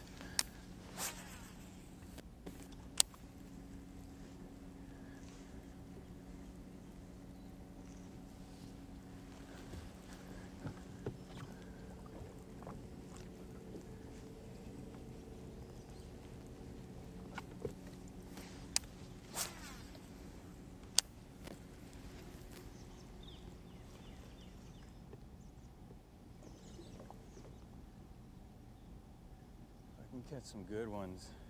We're gonna go run. It's like some new water.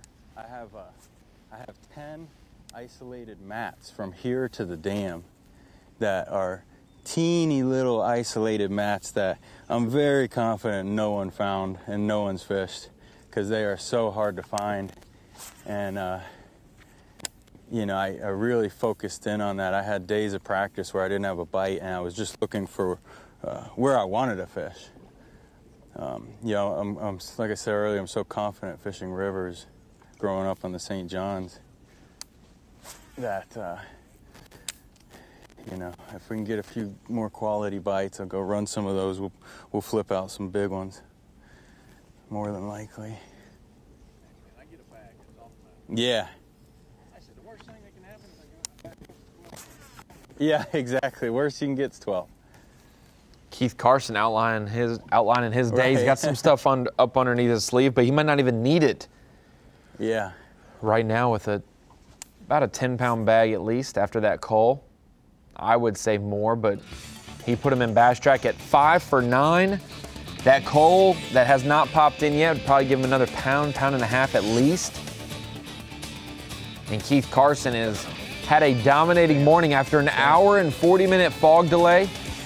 He has charged into a limit, charged into a cull, and has everything right in front of him. The opportunity to win today. We'll be back with Bass Live the last 3 hours of the day. Join us at noon Eastern Time until 3 p.m. Eastern Time when they start checking in, and we will see how it goes. But Keith Carson on top. Teb Jones, Alex Sherrill trying to cut that gap. Clint Miller finally putting some fish in the boat. We'll get a Bass Track update from him during our break, but hey, go get some food. We'll be back after an hour break on Bassmaster Live at Lay Lake. That I caught the 5 or 6 on practice.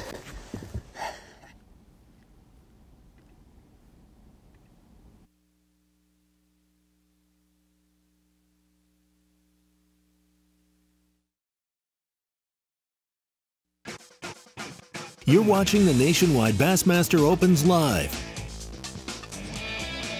State of Alabama hosting our final BassPro.com Bassmaster Eastern Open of the 2020 season. Lay Lake making it happen here the first week or so of December on the Coosa River. We were here a few weeks ago for the College Classic bracket and got to see a crankbait factor for one Trevor McKinney, who punched his ticket to the 2021 Bassmaster Classic, as well as his ticket to the Opens next year to represent the College Series. Now we will crown an Opens champion here on the final day at Lay Lake. Someone's going to go to the Bassmaster Classic via this event.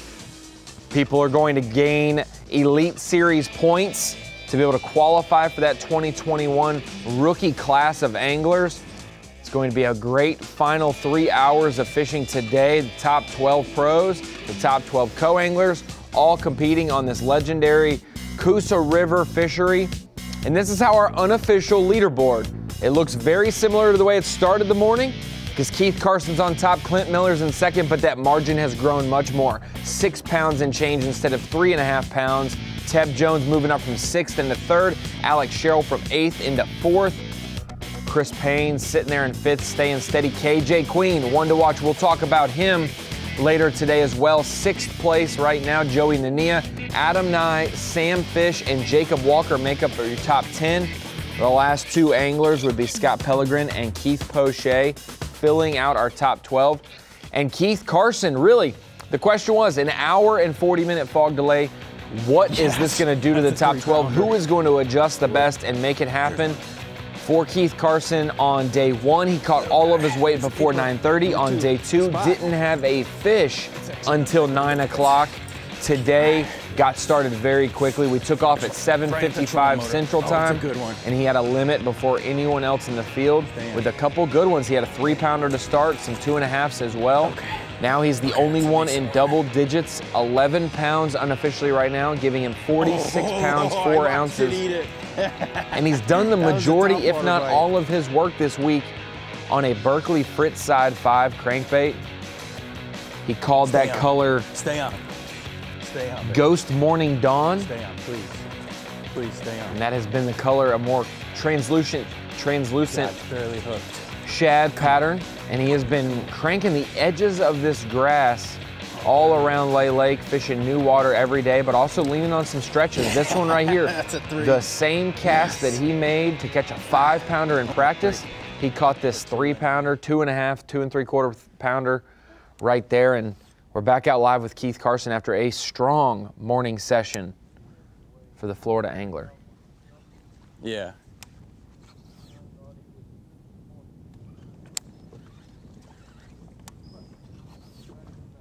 Yeah. Yeah, it's number 2 for you. Good job. Yeah, they're here. All right, so the fishing slowed down. You know, we're in one of those dead periods. Every day, you know, I've been having dead periods where I go for a few hours without a bite. This is my best stretch, and I've had the most bites here, but they've all been like non-keepers. So it just tells me the big fish just aren't firing right now. When those big fish decide to fire, they will. They're laying back. They're letting the small ones eat. You know, they're giving them a chance to eat too. You know, I don't know if I'll run back through this again. I've got some flipping stretches up ahead that I'm going to hit.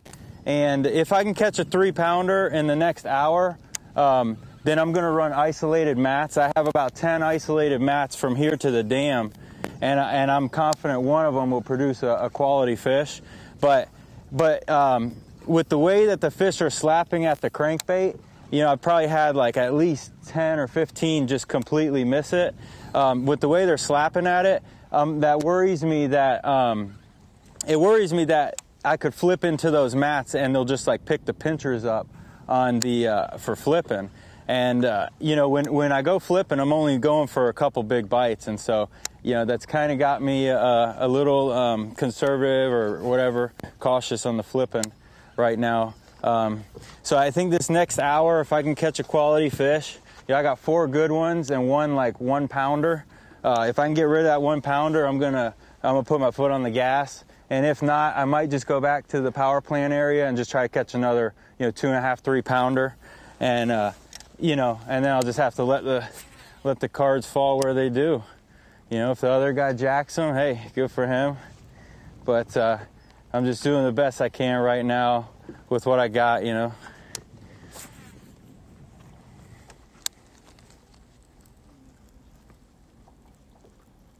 Yeah, update your text track. Oh, is it called text track? I thought it was Bass Track. Oh. It is both. You're correct, Keith. Yeah, Ass Track. It's Ass Track for me. Yeah.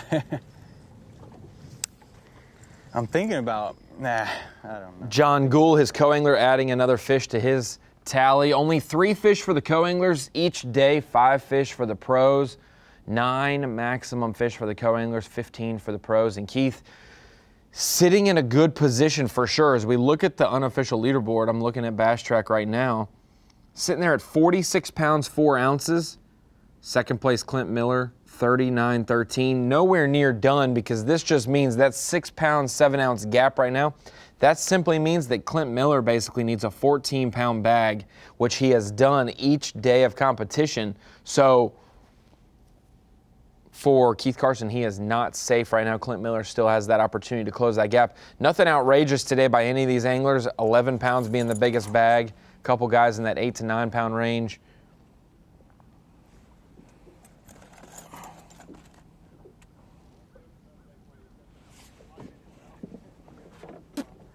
Well, I mean, I'm doing the same thing I've been doing. I ain't got my kicker bite yet, and I ain't had one more decent one I lost, but catching a lot smaller fish today. I don't know if it's because I've caught so many here or in my spots, or the cold front coming in shut them down. I don't really know.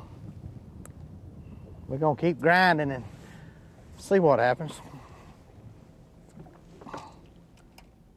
Clint Miller's been focusing, basically he's rigged up a few rods, but they're the same rod. A shaky head on a spinning rod.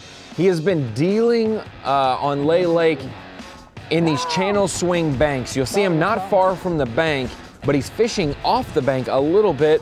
Hard spots with a shaky head, which means hard spots could be anywhere there's rock or not a silty, mucky bottom, but just hard, solid bottom. Some of those ends of boat ramps, some of those seawalls. West Logo's mentioning where they might do construction. They might dump some concrete or some rock right there off of them inside. You can see riprap right there with a little bitty boat slip. Any hard spot right there will be good for him and his shaky head. We saw him start to catch a couple quick ones right when we went to our midday break, and during the midday break, he filled his limit. He did put him on Bass Track like he promised he would. 5 for 8 pounds. Right now, and Clint Miller's on his way, but sticking to his game plan. He really thinks that this is what he needs to be doing. He's caught a 6-pounder on day 1 of this event, a 5 and change yesterday. He said he's caught a 6 in practice as well. He's caught 8 largemouth this week and only 2 spotted bass. He's not quite sure why some of these areas, these hard spots that should hold spotted bass, are only holding, or majority-wise, holding largemouth. But it seems like most of his fish, if not all of them today, are spotted bass. So it might be one of those deals where there were some largemouth. It was pretty nasty the last few days of competition weather-wise, and the largemouth were set up there, and they might have moved to shallower grass with that sun, or they might have moved to some different structure, or like he said, he might have caught them all out. But Clint has definitely caught more largemouth than spotted bass every day of this tournament except for today. We've got our second 10-pound limit of the day. Teb Jones jumping from 6th to 3rd unofficially on this final day. 10 pounds, 8 ounces, just shy of what Keith Carson has. Teb Jones is trying to right a wrong. A few years ago, Jones lost on the Arkansas River by 1 ounce, missing out on his classic hopes and dreams. He would love to be able to make that dream a reality today.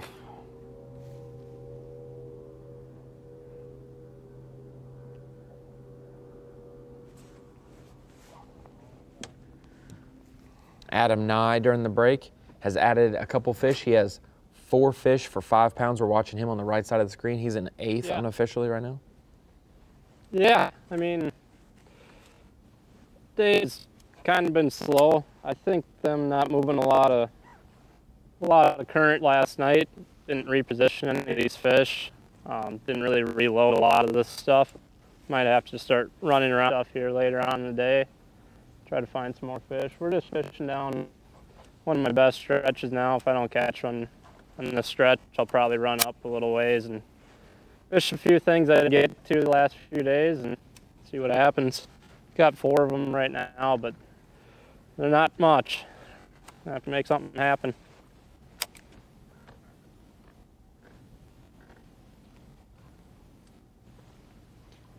If you closed your eyes and heard Adam Nye speak, you'd probably think it was Bob Downey, Bassmaster Elite Series rookie this year. Sounds exactly like Adam Nye. They're both in that same Wisconsin, Minnesota region, and this is some of what Adam Nye is doing. He's up in the river, Not necessarily in the river where you can see the dam, but just up in the winding river portion of it. Fishing a green pumpkin jig. And some of these seams and these current breaks, some of the wood and laydowns and whatnot. A lot of traffic in his areas the last couple days. Actually made the water a little more stained than it would be because of the boats running back and forth, sloshing that water against the clay banks when the water is high. And then when it recedes, it pulls all that dirty water down the river into the lake. So that dirty water kept coming to him. He actually has been doing much better when they shut off the current. That's why he wasn't worried earlier when he had 2 fish. He said normally 10, 11, 12 o'clock is when he starts to have his best time of day because the water slacks off and he can pinpoint where these fish are a little bit better. They get super tight to those undercut bank when the water is flowing as much as it is. Anything to get out of the current and position. We got Jacob Walker on the left side of our screen. Started the day in 3rd.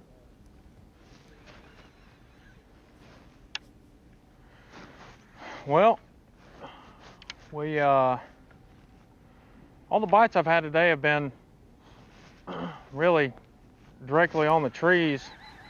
Last 2 days, they haven't been so target related. I don't know if it's maybe the sun, the bluebird skies, or what's going on, but all the bites we've had have definitely been more target oriented.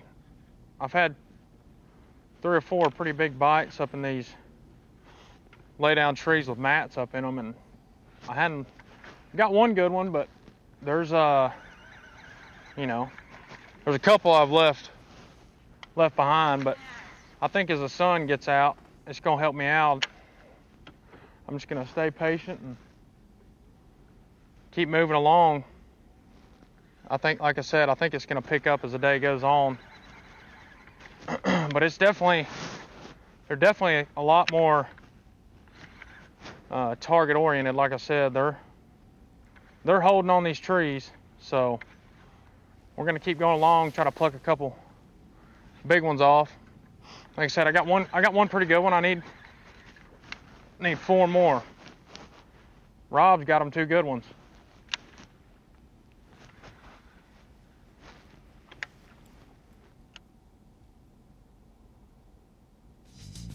That is Jacob Walker. We'll show you some of those catches. We saw one this morning, flipping some braid in his white jig, and also a structure bug Texas rig.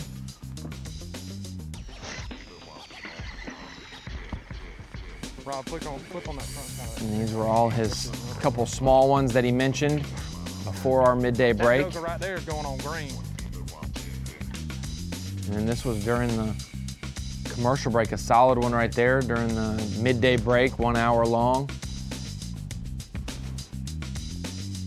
What we want. Solid fish there for Jacob Walker, our day 1 leader, 17 pounds, 4 ounces. He said to me last night, with most confidence in his voice, he's pumping gas, and I gave him a call and he said, I'm going to win this tomorrow. I don't care what the leader does. I just know I'm gonna win.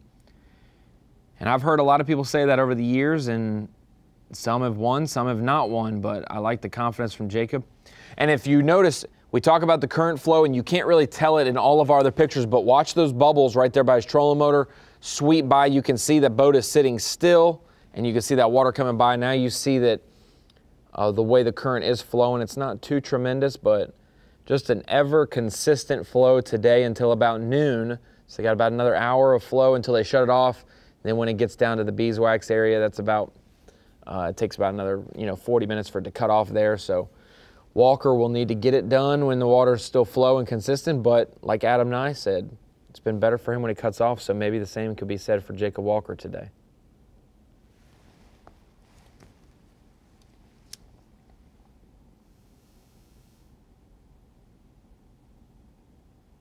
We have Chris Payne on the right side of our screen. Started the day in 5th place. Got to talk to him late last night because I found out his phone was fried. So he called me on someone else's phone to get in contact and got to run down his game plan. He's been junk fishing a lot this week, and he wasn't just saying that to be vague. He's been covering a lot of different water, a lot of different baits. He's fished Lay Lake a bunch, would consider himself probably a local. He's going to fish a lot more grass today, he said. more largemouth focus because of the sunshine. He's going to fish from Spring Creek down towards the Lay Lake Dam. So Spring Creek and south, he's making a move right now. But he said you can end up seeing him probably punch some grass at some point. He's obviously fishing like a little riprap bank right there, maybe some grass on it, but Payne was going to try to do that once he caught some bigger fish. And here's some of his morning. It hasn't panned out as great for him as he'd hoped, but he has 4 for about 7 pounds right now. Missing that kicker, and maybe he'll get his kicker for his 5th fish and it'll be his limit.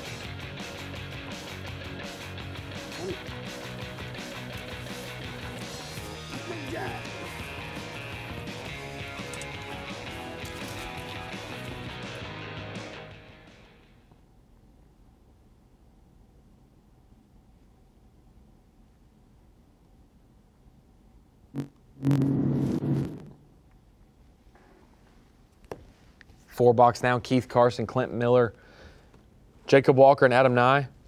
Chris Payne just made a move, so that's why he's not there. And Keith Carson, he's making a move now.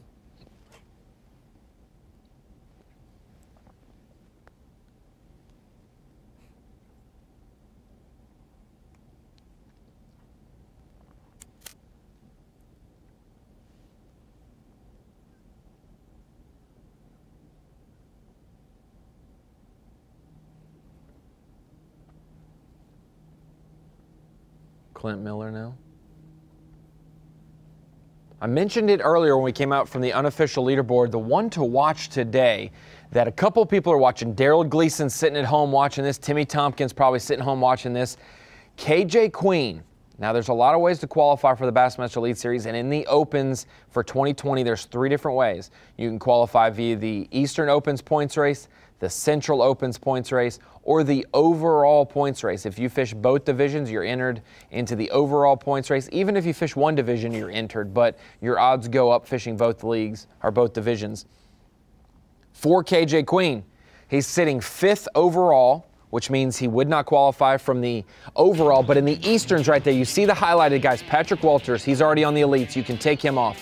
Pat Schlapper, he is the Bass Nation champion, so he's already qualified. Justin Atkins from the overall finished 2nd, he qualified. Brian New from the overall leader, he qualified.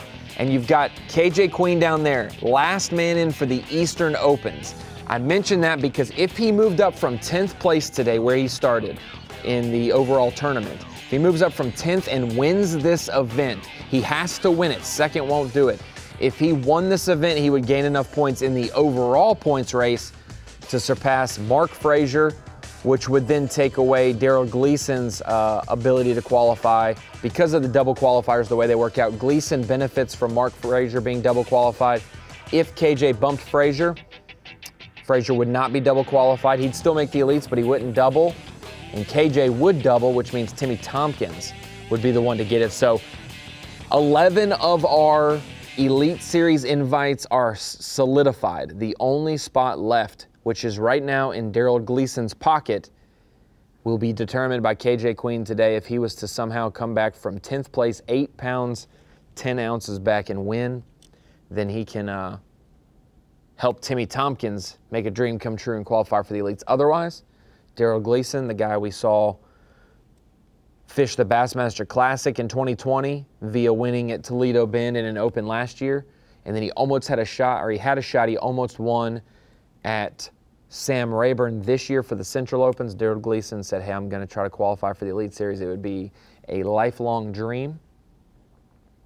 And he notched just 4 points short of doing it on his own. Current. But he's relying on Mark Frazier right now, who did jump up yesterday and double qualify. Saturday? I mean, I'm not seeing anything right here. I know we're on the shallow side, but can't tell.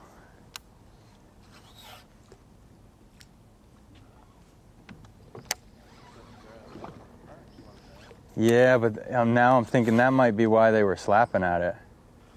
Maybe the current's off, and that's why the small ones took over, and that's why they're slapping at it, because the current's off. If I'm right, I don't know. If the current's off, then flipping will probably be the deal. It'll be Sitting out in the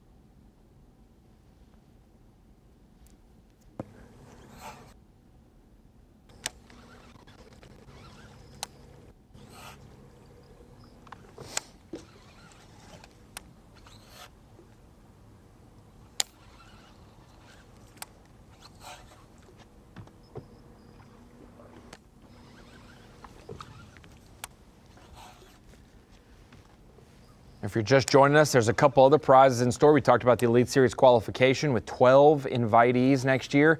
We also will award a classic spot today to the winner. If it's real Keith dirty Carson. on the edge and clear inside.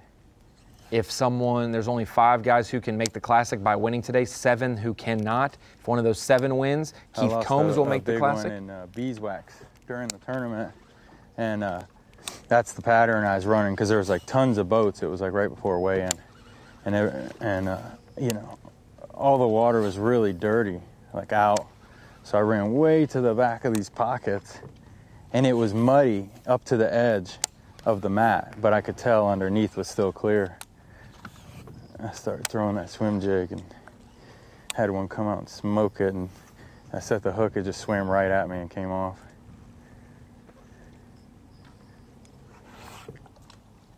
And then obviously for winning, $38,000 Ranger Top Cash Award goes to the pro today. $15,000 Mercury Top Cash Award goes to the co-angler that wins.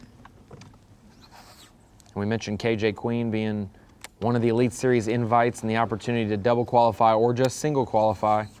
He is in no matter what, but his dad, Jeff Queen, fished as a co-angler in all the opens, traveled with his son, and Jeff won the co-angler of the year for the opens as well. Congratulations to him, all the anglers competing this year. It's a nice It's been a great season of It's really nice. very tight finishes. And here's the Falcon Rods Bassmaster Opens Angler of the Year. This was what I was mentioning. KJ Queen's already in the Elites via the Eastern Opens because we had a couple double qualifiers ahead of him. If he was to close that gap right there, an 8-point margin from Mark Frazier to himself, he's in 10th, means he needs to gain 9 points. To do that, he has to win the event. He would jump Mark Frazier and double qualify, helping out Timmy Tompkins. Otherwise, Mark Frazier stays double qualified from the Centrals and the overall, which has Daryl Gleason, who was the first man out in the Centrals. It has Daryl Gleason in the Elite Series. And the crazy thing about these points, Brian New won $10,000 for the Falcon Rods Angler of the Year Award by 1 point over Justin Atkins. Matt Robertson was only 11 points off the pace, Mark Frazier 19. And you look down there, Kenta Kimura, Jason Christie, Scott Martin, Joel Willard, Todd Castledine, a great top 10. But Jason Christie was leading the overall points race coming into the final event. Him and Mark Frazier were first and second, and they dropped to 4th and 7th in the Falcon Rods Angler of the Year race, just by a slightly below average finish here at Lay Lake. That just goes to show you how much movement can happen from one tournament to the rest, even after an 8-tournament stretch of events. Jason Christie qualified via the Central, so did Kenta Kimura. Scott Martin qualified for the Elites from the Eastern Opens. KJ Queen, Eastern Opens as well. Basically, the entire top 8 right there qualified for the Elites in some form or fashion.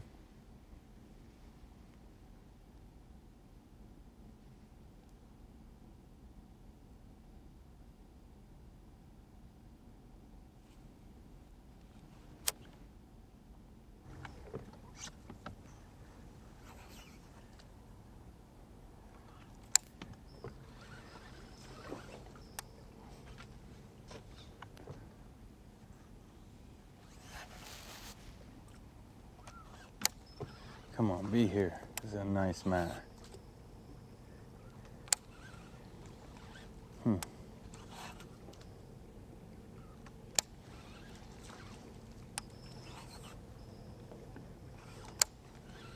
See, Keith Carson's been fishing a Berkeley Fritz Side 5 crankbait in shad patterns. Ghost Morning Dawn is what it's called. But he's also got a flipping pattern as well. He's caught some fish this week, flipping a couple different creature baits, the Creature Hog, the Bunker Hog, and the Pit Boss, all of them in watermelon candy. That's been the color for him. watermelon candy, even though it's pretty stained water, like he was mentioning.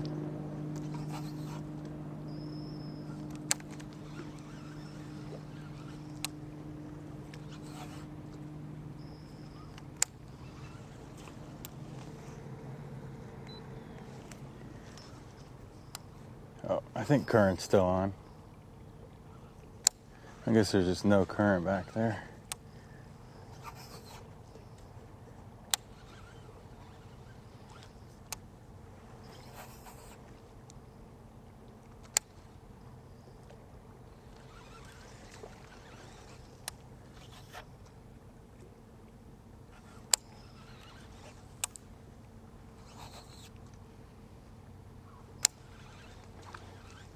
Nice mat coming up.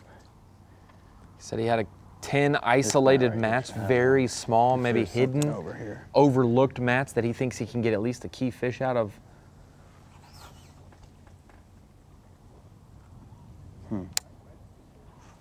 Crankbait? Yeah.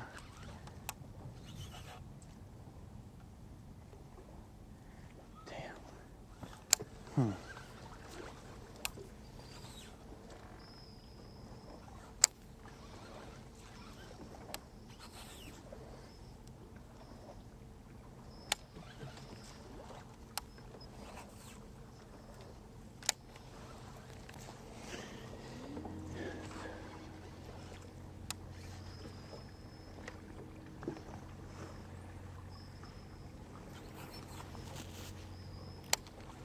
We got one more small stretch up ahead where 2 days ago in the tournament we had a bunch of bites flipping, me and my co, and it's a nice deep stretch. I just want to see if maybe get one bite there, maybe just get one.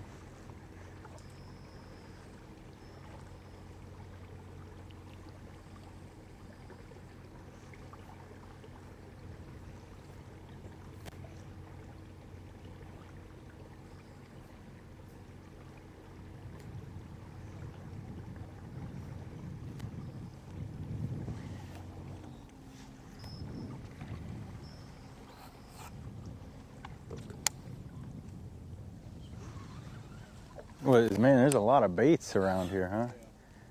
I'll tell you, I've caught more fishing line and trout lines here than like I've ever caught in my life. But I guess I also don't really throw crankbait much, so that could be why too.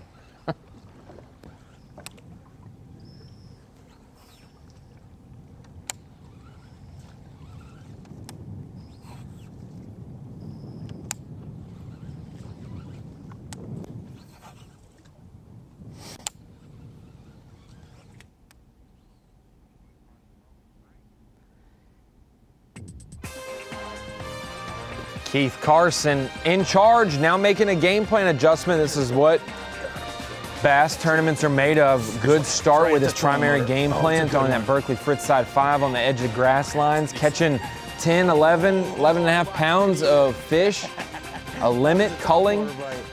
Now he's making an adjustment, trying to punch up and flip up a good fish or two to cull out. He's got a small 1-pounder in there still, but some solid spotted bass to go with it. Still that 6.5 pound margin over Clint Miller, Teb Jones, Alex Sherrill, Chris Payne, Joey Nania, KJ Queen, Adam Nye, Scott Pellegrin, and Sam Fish. That's your top 10. Make sure you come back with us after the commercial break for some more Nationwide Opens live from Lay Lake. We're happy to bring you the final day of the Open season for 2020. We'll be right back after this commercial break. The Nationwide Bassmaster Opens Live is brought to you by Power Pole, Skeeter Boats,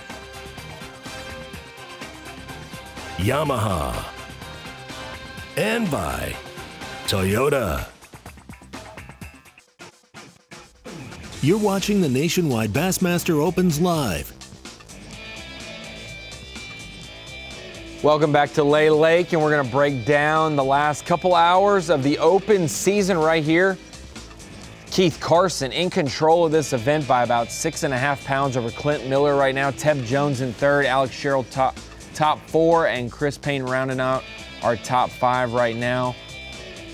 It's getting tight out on Lay Lake, but Keith Carson's keeping everyone else at an arm's distance. You see 39 pounds, all the way down to 35 pounds, basically covers the rest of the top 10. And we're out with Clint Miller right now, second place, looking to make some upgrades. Only 5 for 8 pounds right now or so on the Bass Track leaderboard, fishing some of these hard spots, maybe some gravel, some rock, some concrete, things that are just off of these seawalls and whatnot, some of the man-made structures that have some hard spots, some cleared off areas where that black hair grass grows up off the bottom, lays on the bottom.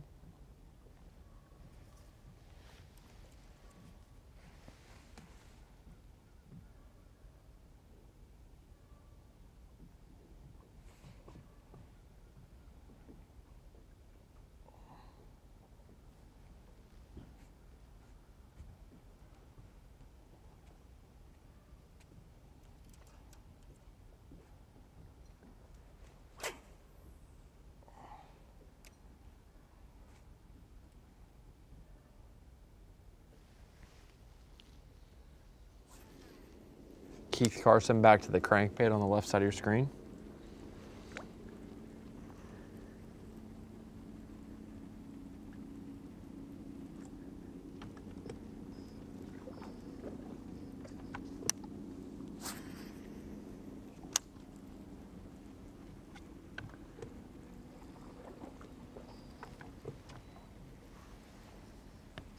And we got to keep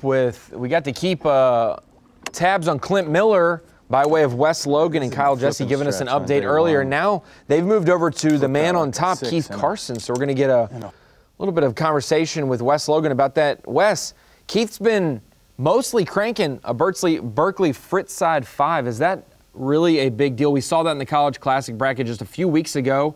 Cranking such a big deal at Lay Lake, some of those hard spots and whatnot. And Keith Carson seems to find a thing on the grass line. What he's doing, I was just talking with Kyle about it, and I honestly wouldn't have figured the deal out that he's doing. He's on the edge of a grass line that's like, I mean, just on a riverbank, and it really doesn't look that special.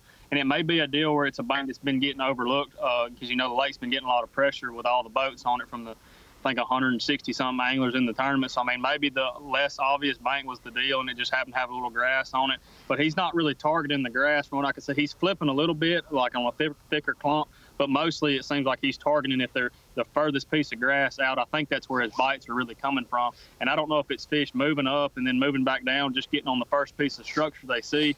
But it seemed like where we just left from, on a little bit down from where we're at, he said was his best stretch that he's got the most bites on. And actually, when we rolled up, his co-angler caught one about right off the bat when we got here. So, I mean, like I said, he said it's his best stretch, but he said he's got a couple of isolated mats from here to the dam. I think he said 10 or 12 that he thinks if he gets a bite in it, that it'll be a good fish. Obviously, most of the time flipping on lay, you're going to get a big bite if you happen to get a bite. And I think he said he's got 4 quality fish or decent fish and then 1 small one. And if he happens to get that 1 big bite flipping, I mean, it could be close to being over. With the water temperature being 56, 57 degrees, it's still mid-50s, even though the air temperature this morning was in the low 30s. People often think, hey, cranking when it's cold outside, when we feel cold, you got to go with red and whatnot. But he's been throwing a shad pattern, a more translucent shad-based, even with the stained water. That's the deal in the fall when these bass are chasing bait fish and not crawfish. When do they make that transition? What's the water temp at Lay where maybe they get off the shad stuff and start getting on that browns and reds, because the shad pattern has definitely been good for Keith Carson this week? Yeah, I think, I mean, obviously a shad pattern is going to be good year round. So, I mean, you can always keep that in your arsenal most of the time. But anytime me on Lay or anywhere else, I mean, mostly when you get around that 50-degree water mark, I mean, if you get below there, stuff starts changing. The crawfish start making, changing their colors, making moves, getting on rocks and stuff because of the heat. I mean, most of the time. But what's an interesting fact with Lay is there's so much grass that you can still fish grass when the water temperature's in the 40s, low 40s, mid 40s, and it'll act just the same as a rock does. I mean, it's still going to hold some heat. They'll just get right up under the mats and stuff like that. But, I mean, on the red deal, normally around 50 degrees, anything below that's when all the red starts coming into play. And that normally doesn't start coming into play in this area of the country until, you know, January into late February, because I mean, even in December, into November, December, you're thinking it's wintertime, but here lately in the past 10 years, it's really gotten cold wintertime from January to March. So that's when your reds really start playing, I think. This reminds me a lot of the team championship one year on Norfolk Lake, where all the people came from across the country to Arkansas, and it was 30, 20, maybe even in the teens cold outside, but the water temp was in the 50s and top water was still factoring. So it seems like these fish are still up shallow. Are you surprised to see Keith Carson catch a 7-3 big bass yesterday for the tournament, but also to have one 5-11 on day one, that two fish have accounted for basically 13 pounds of his 35 total going through 2 days? No, I mean, not surprised at all on lay. I mean, there's 8, 9, 10, there's 11 pounds. I mean, it's not uncommon. I mean, it's uncommon, but for somebody to catch an 11, 12 pounder on lay, I mean, it is possible. I mean, with all the, you know, in the past, they had the Marks Outdoors tournament, and it'd be a 500 boat tournament, and they had it every year, and they would give a bag out of just fingerling bass to every team, and they would let them go at their first stop all over the lake. So, I mean, it's been a good stocking program for the lake. Unfortunately, they don't do that anymore, but with them doing that, I mean, it put Florida strain largemouth from one end to the other, and everybody knows how fast those fish grow. And with the grass, as much grass is present in lake, I mean, those fish just have a great environment to thrive in. A lot of bait. The whole Coosa River's got a bunch of bait, but I mean, if it wouldn't surprise me. It may not happen because we're almost over with the tournament, but an 8 or 9 pounder wouldn't have surprised me if somebody caught it in the tournament. Just, I mean, I've seen them get caught. I know they're here, and it doesn't really surprise me. The surprising thing to me is there wasn't more big fish caught over the 5 pound mark. I mean, that was kind of interesting to me, especially with the weather yesterday. I felt like the weather Thursday night going into yesterday morning, that warmer night with the rain, I thought the big fish, if you were going to get a bite, it might be a big one, but it actually seemed to be tougher just on the weights. I know a few people caught them a little bit better, but it didn't go near like I thought it would. So, Wes, last thing, just explain to us and the viewers at home the current situation. So they said today it would be more of a consistent outflow from Logan Martin into Lay, 5 a.m. to about noon, which we're hitting that noon time period right around now. What's that affect where Keith is? Keith's not up in the river portion of it. How long will it take for that flow to stop here? And do you think current has actually affected his bite and helped him because he's on the edge of that stuff, or does it not really factor where he's at in the lake? No, where he's at in the lake, he's easily, I mean, which lay is so small, when they turn it on, you almost see it immediately if you're anywhere from the narrows up.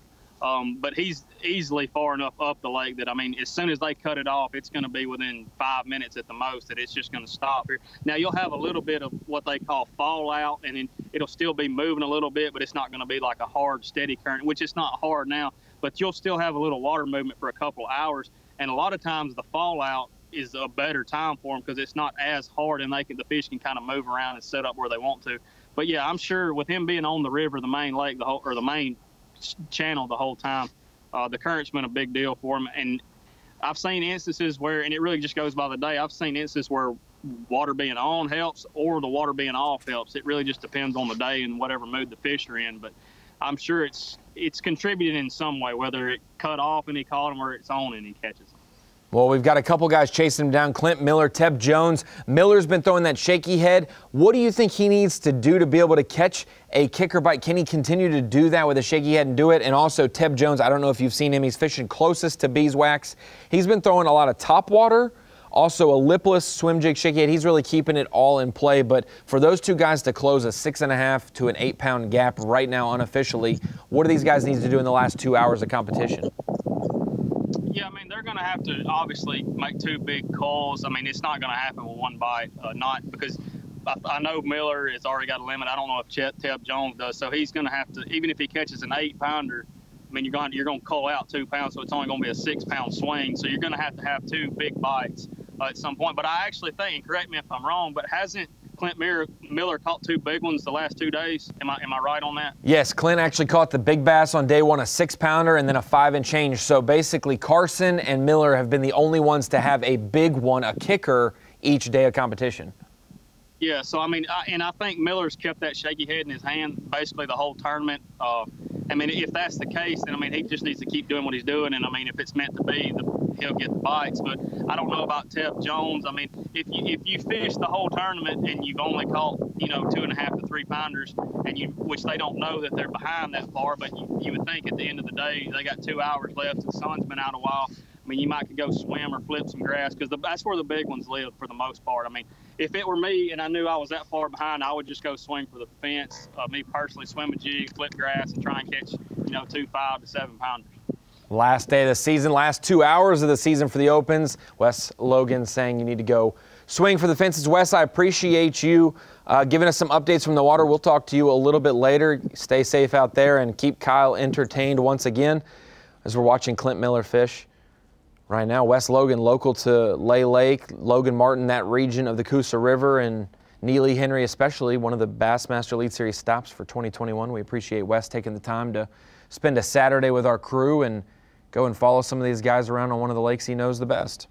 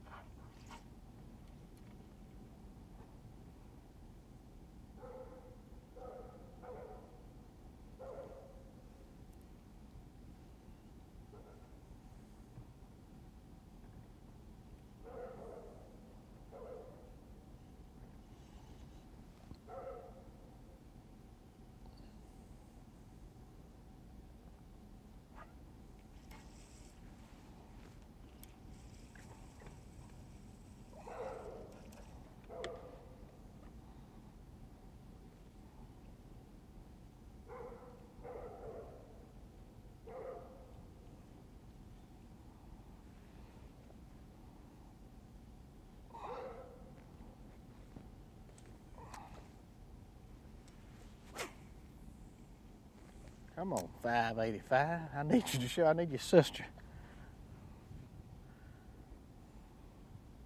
Clint Miller thinking about that 5 3/4 that he caught yesterday. Maybe in this spot, and that's why he's calling out and saying, hey, I need more of y'all.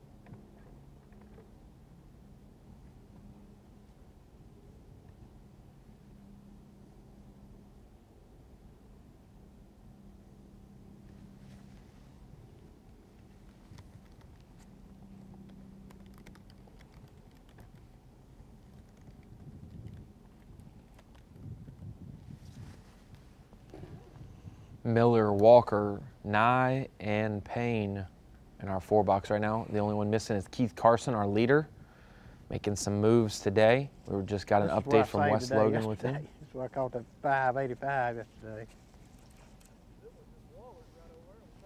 Really? I need him to waller on this shaky head.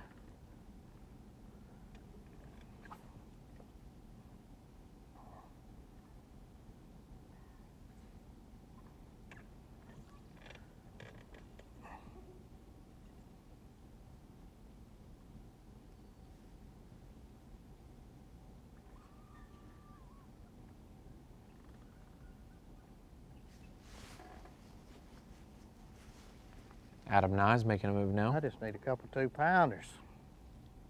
Just give me a little bit of weight.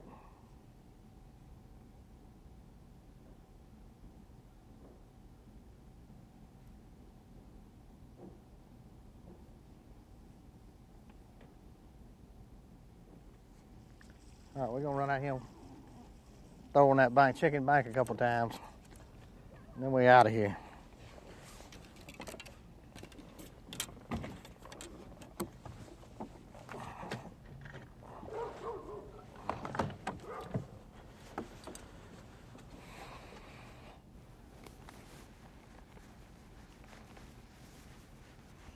Chris Payne running some docks now, also some grass. You see that in the background. The way that water willow and other types of grass mix in and fall, lay on each other.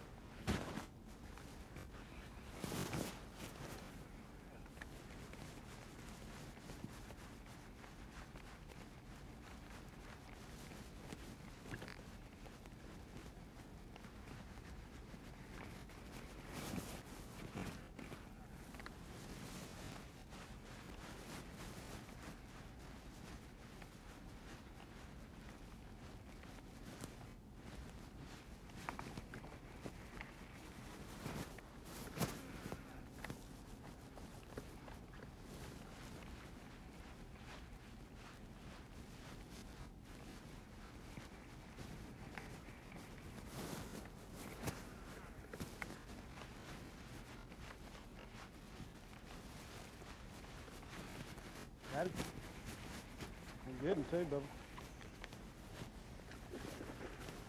Michael Elrod started the day in 4th on the co-angler side.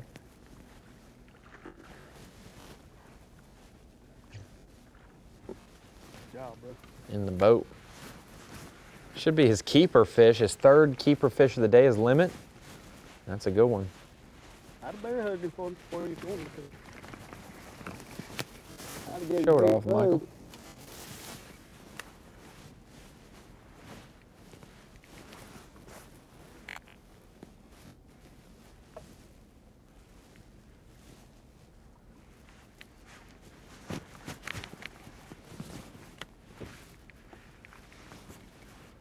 Solid fish. A kicker for the co-angler side for sure. Michael Elrod started the day in 4th.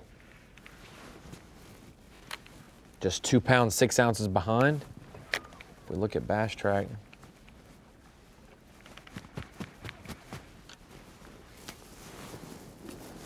Not everyone's entered, but that's a 3-pounder. He'll be within 1 pound of the lead.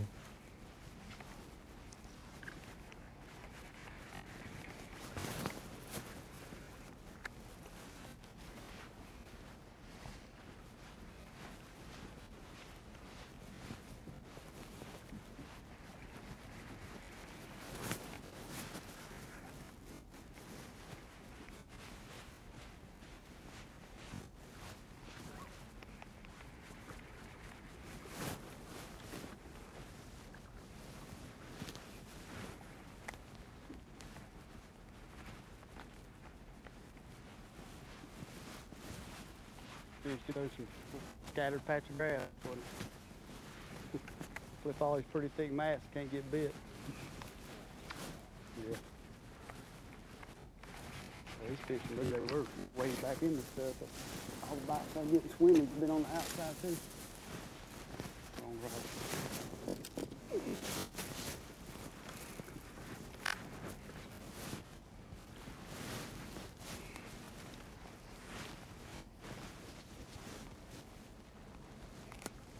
That's about 30 yards from where I caught that 5-pounder yesterday. Right here's where I caught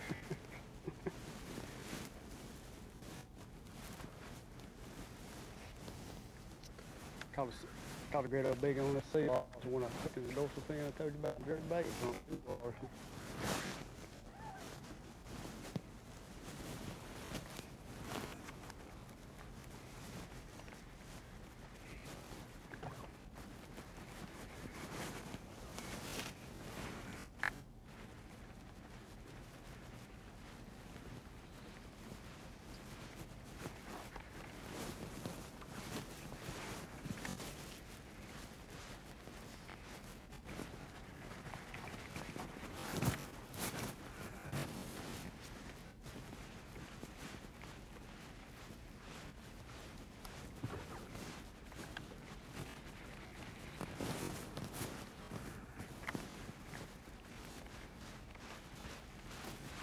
Jacob Walker's fish just popped into Bass Track as well. Sitting in 4th place with his limit for 7.5. He hadn't pinged up the river all morning. We've seen him on Bass Live though, but just updated now. Still 8.5 pounds off the pace. He knows that's not going to get it done. He mentioned he has 1 that he wants to keep and 4 that he wants to cull.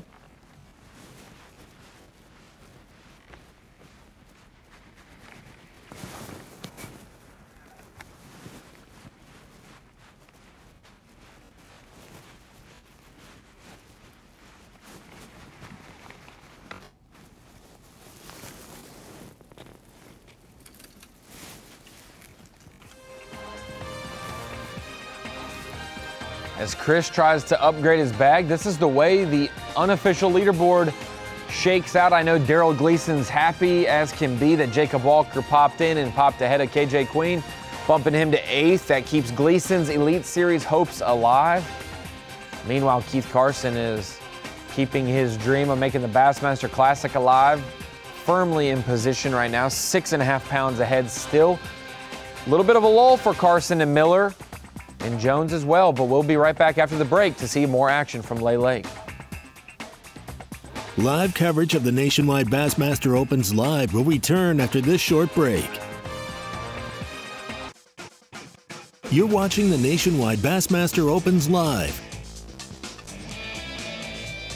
Welcome back to Lay Lake. And this is the way the long season, 8 tournaments for the BassPro.com Bassmaster Opens. This is the way it shook out for the overall points race. You can qualify for the Elite Series via the Easterns, via the Centrals, and via overall. So these guys outlasted each other. 55 anglers fished all 8 Opens, and Brian New beating Justin Atkins out for the $10,000 Falcon Rods Angler of the Year award. Matt Robertson in 3rd, Mark Frazier in 4th, KJ Queen down the list. Kenta Kimura, Jason Christie, Scott Martin, Joel Willer, and Todd Castledine. Those top 10 all had great seasons, but the top 4 are advancing and qualifying for the Elite Series. And speaking of Brian New, 1 point, 1 single point separated him from 1st and 2nd for the Falcon Rods Angler of the Year. And we have Brian New on the line, actually. Brian, a great season for you overall. You started it the best way possible, winning at the Kissimmee Chain in Florida, and then you ended it the best way possible, taking home the $10,000 Angler of the Year award for Falcon Rods. Yeah, man, it's been a good year. It's been a crazy year, but good. A lot of good things come out of this year. I got married to an awesome, crazy, beautiful, sweet, crazy woman. But bass in the meantime, and here I am. I'm going to fish the Elite Series, biggest stage on the planet, and I'm looking forward to it. Brian, you're also going to fish the Bassmaster Classic next year. You got that opportunity after winning and knocking that door down at the Kissimmee Chain. For you, there has been a lot of ups and downs, but great seasons overall. Tell me about the last 20 minutes or so of your fishing yesterday when the Full Field's final day before they cut it.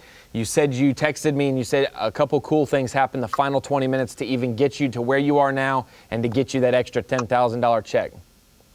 Yeah, so the first day of the tournament was, I mean, it wasn't easy, but it was good. I had a good bag. I was in the top 10, and I knew it wasn't going to be easy to go back and honestly even catch a bass yesterday. So I grinded it out, and I finally caught a limit, and I go forever. I've got literally 15 minutes to go before I have to be checked in. I'm about 3 or 4 miles from the ramp, and I catch one. I mean, I don't know what it was, but looking at my weight and how small my other fish were, it had to be a 3-pounder. I flip it in the boat. I cull a 1-3, and I knew at that point that I qualified for the elites. So I was jacked up. I was excited. You know, that was awesome. But I was still like, man, I really wanted to win Angler of the Year, and this is not going to be enough. I come in, and it's all said and done now. I pulled it off. Just a blessing from God is all I can say. Hard work and blessings, man. That's all you can do. Well, there's a lot of things that can happen with 1 point. There's a lot of things that happen in the Opens just by the narrowest of margins, guys winning events by an ounce or so, qualifying for the elites. Obviously, you want to fish professionally. It's taken you some time. You've been one of the best co-anglers in the world from the back of the boat, learned and jumped to the front and have had so much success from the front. What do you expect to see from yourself next year now that we have the schedule out and you get to see that now and not just look at it, but actually say, hey, I'm fishing these lakes next year? What does Brian New need to do to translate a great 2020 and a great, last 3 or 4 years for you into a great 2021 rookie year on the elites? Well, I look forward to every tournament. I mean, there's definitely some lakes on there that I'm not super excited about, but you know what? That's all good. I mean, there's a lot of places I've never been on the schedule, and I like going to places I've never been. Something's happened in the last few years about the way that I fish, and not only that, I think the way fishing has evolved, and I just figured out a way to make it work. Not always have the greatest practices, but I've just been fortunate to make it work most of the times, and I'm looking forward to it. It's the Elite Series, man. We're gonna go see what we can do and try to make a living, and catch some of them bass. So Brian, explain that to the folks at home who are watching the Opens. They know that this is possibly the stair step, whether they fish locally, just weekends, college, high school, or co-anglers that are looking to you for some encouragement. You made that step and worked your way up from, the North and South Carolina region to the back of the boat regionally, nationally, and then now to the front of the boat, and you've had success at every step along the way. For you, when did you know it was time to make those jumps from each step, whether it was local to national or back of the boat to front of the boat? When did you kind of get that, hey, I'm going to try this, and I think it's the right time? Man, I always knew from the time I was a kid. I lived on the lake my entire life, grew up fishing, just not for bass, but just fishing, and then I got into bass fishing, but I always knew I wanted to do it. And obviously, I didn't have a boat and couldn't afford to just go head in, and obviously nowhere near good enough, when I was a kid. But I just took it one step at a time. I started fishing BFLs as a co-angler, made a little bit of money. So, well, maybe I'll fish the tour as a co-angler. Did that, did well, made a little bit of money. I'm continuously learning and getting better the whole way. And Keith Carson's got him a big one, it looks. He's hooked up. This will be maybe a door shutter. It's a good call for him for sure. But yeah, so I just worked my way up, learned, and tried to save money because this is not a cheap sport whatsoever. It's very, very expensive, from boats to equipment to entry fees, and being gone from home. Those bills still come, and you've got to pay them. But I think the best advice I could give anybody is never try to force it, never try to jump in too deep, too quick.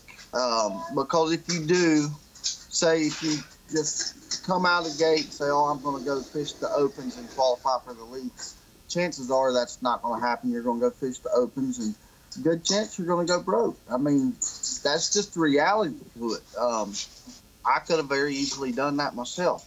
But I was fortunate. I had a good year, and now I get to go fish with the big boys. Well, you know what it's like. You close the door at the first event of the year, being the winner at the Kissimmee Chain for Keith Carson. What's going through his mind with the final hour or hour and a half approaching? He already had a 3.5-pound lead, and he's got a solid day today.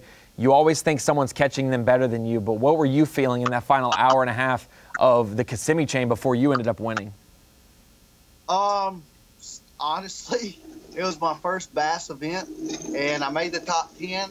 I knew I had a good tournament. I knew I wasn't going to fall because just the way the day was, and I had a decent bag. But I had absolutely zero idea on the tournament. Now, if I would have, I've been in that position before where I knew I had won the tournament and I'm just ready to get it over. But there wasn't a Bassmaster Classic berth on the line, so it looks like he probably knows he's going to win. And I hope he does. Nothing against anybody else. Everybody works hard, but Keith is a heck of a fisherman, and he's earned this one. and I hope he don't beat me as bad as he looks like he's beating these boys in the Classic next year. Exactly. Well, hey, Brian, we appreciate you taking the time to stop by. Congratulations on a great year. I mean, we started all the way in January. We're ending in December, and that long 8-event stretch for the Opens yielded an Angler of the Year win for you, extra money in your pocket, some momentum for your rookie season, and now that you know the schedule, you can get prepped for 2021 and make sure you're not doing anything in February through July of next year because you got some tournaments to fish. Yeah, it's it's been a long, busy, crazy year, and it's crazy that it's over pretty much now. But I've got a long off season, if you want to call it that. It doesn't quit. I mean, I've got a lot of work to do, and I tell you what, me and old Todd Alton, we're fixing to go get busy on some stripers. We got to stock up, and we'll probably travel together next year, and we got to go stock up on some meat for dinner. For dinner on the roads. Well, Brian New, that's your Falcon Rods Angler of the Year winner for the Bassmaster Opens 2020. Brian, appreciate you stopping by. Like you said, Keith Carson's hooked up once again. It's a small one this time, but we're going to get back to the action on Lay Lake. We appreciate Brian. Congratulations to him and all of the other Elite Series qualifyees from the 2020 Bassmaster Opens. Back out with Keith Carson live.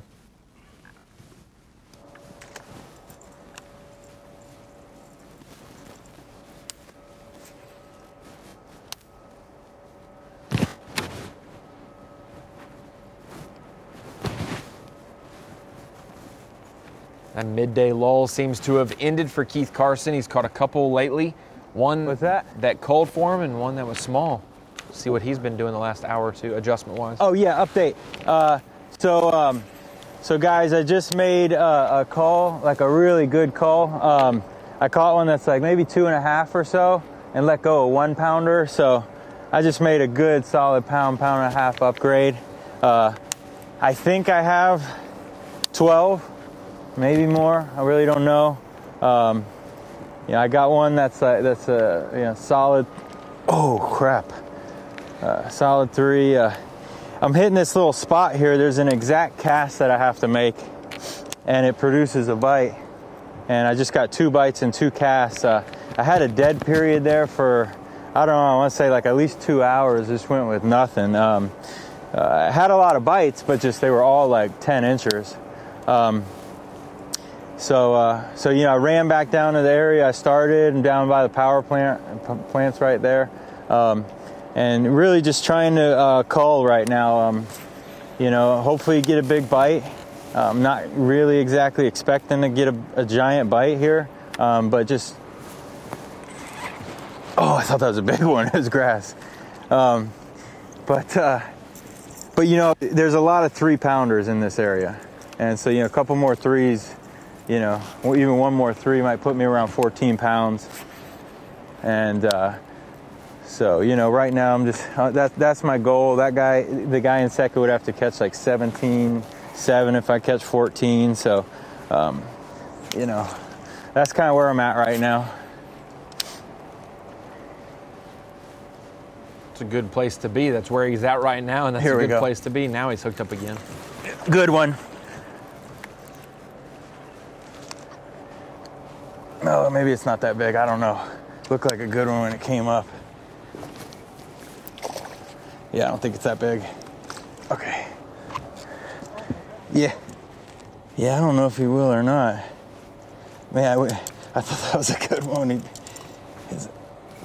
looked like a 3-pounder.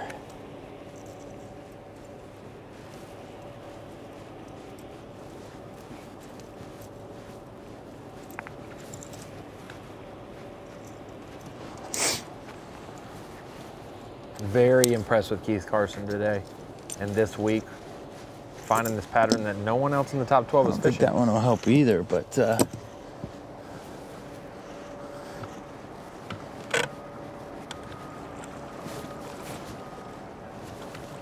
we saw that happen at Lake Fork for the last Elite 180 degrees. Patrick Walters found something. Back us off there here. I want to check, see if he could get rid of one. I don't think he will. How big is that one? Yeah. Okay. Let me check. While he works on that coal and figures out what his smallest one of the day is, we're gonna check them all out in its entirety. It started early this morning, caught a solid fish right here, 3-pounder for him. Great way to start the day. And it was back in the 30-degree temperature ranges, now up to around 55, 60 degrees at Lay Lake. Caught another one doing that as well. Oh, it's a good one. He said he caught some punching on day 1 with some cranking mixed in. Yesterday, all cranking, and today it has been all cranking as well. That was a top water bite. Stay on. That's a 3. Yes. Almost 3. Or 2 anyway. Here we go. It's a good one. Carson looking to make the Bassmaster Classic. Fishing out of John Cox's rig right there. Buddies down in Florida. Yes. Yes. Grew up fishing together, and I asked him, hey, if you win tomorrow and you make the Classic, who's getting to use the boat? Since you've used his boat for the Opens this year and he's used it while he was on the Elites. Who's using the boat in the Classic? He said, can we fish as a team? And I said, I don't think that the other guys would be cool with a Carson and Cox combo. No, maybe it's not that for a team tournament for the Classic. Looks like a good one that came up. But he said it would be a lifetime accomplishment, something that he's been, every angler wants to do, but I don't know if he will or not. This year was hoping to be able to do that. I thought that was a good one.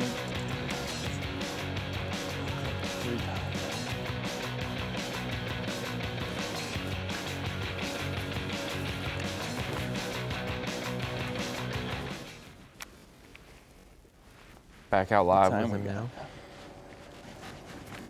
12:23. We got less than 2 hours till we got to be back.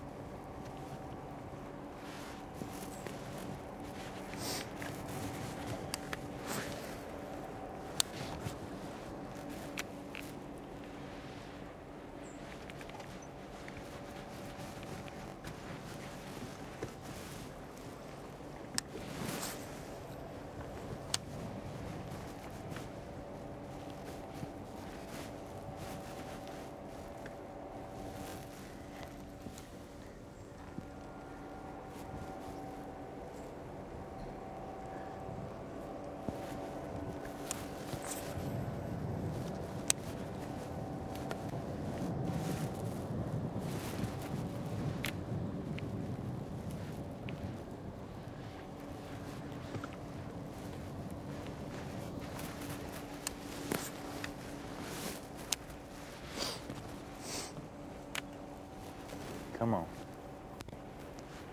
3-pounder. Still on the 3-pounder deal. I said I'm still on the 3-pounder deal. It's still my goal. One more 3-pounder. Throw it on high. I can get this Would be huge. Ooh, wow. I don't know what that was.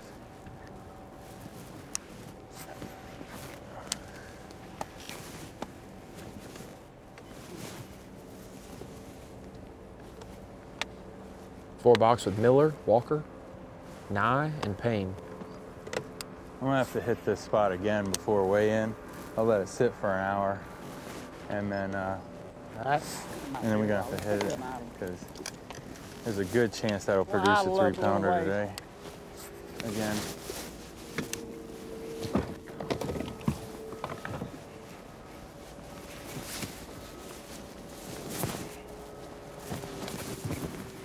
This year before this was the idle.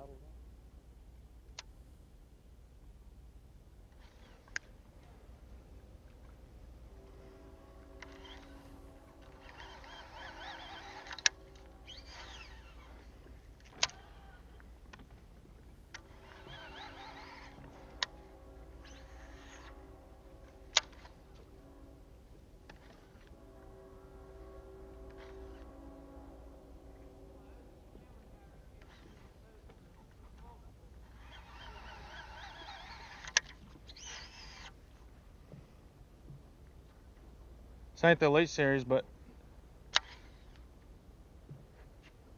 you're in the boat for a victory today.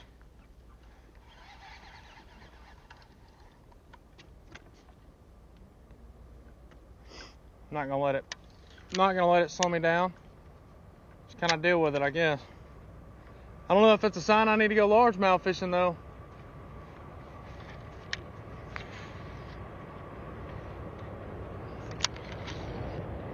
Biggin?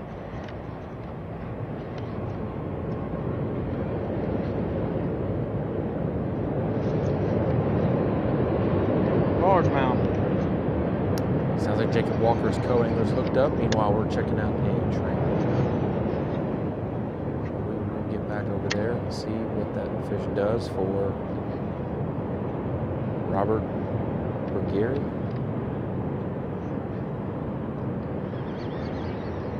Just a little guy.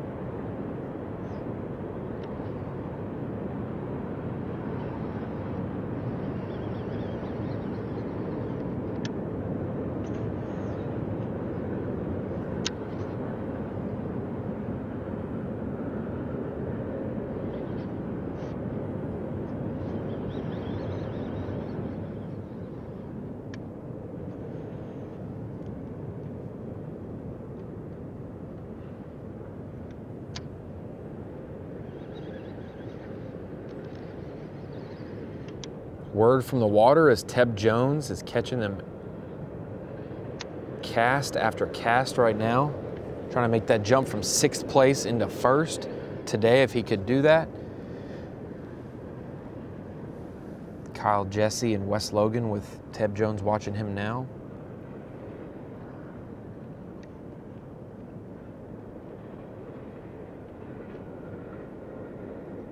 Bass Track Teb has the 2nd biggest bag, tied for the biggest bag, about 11 pounds with Keith Carson, but 7 pounds, 5 ounces behind still.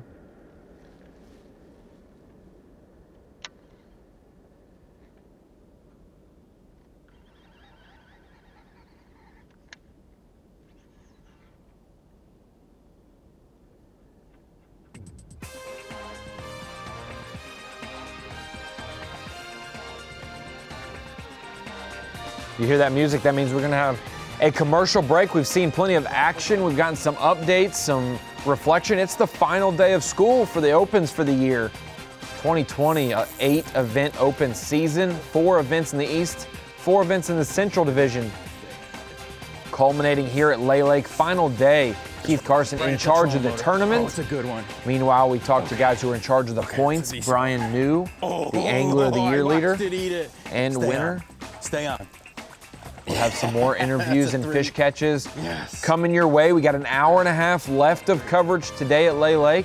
We're gonna take it down to when they check in. Keith Carson said it, we only have an hour and a half or so left of fishing, and that is what we have for Bassmaster Live. Keith Carson still a 6.5-pound lead. Teb Jones hanging tight, moving up, biggest mover today from 6th to 3rd. We'll be right back after this commercial break. The Nationwide Bassmaster Opens Live is brought to you by Humminbird, Mercury, Minn Kota, and by Talon. You're watching the Nationwide Bassmaster Opens Live. And keep you updated here on the final day of Lay Lake, the final day of the Open season. Keith Carson narrowing in on the final classic berth for the Opens that will be doled out. One more spot after today, and that is the team championship. Next week, we will crown a team champion, have a bracket, and somebody will advance. But Keith Carson's looking to take home the next to last classic berth of the year. 46 pounds, 4 ounces roughly. About a 6.5-pound lead over Clint Miller. About a 7.5-pound lead over Teb Jones.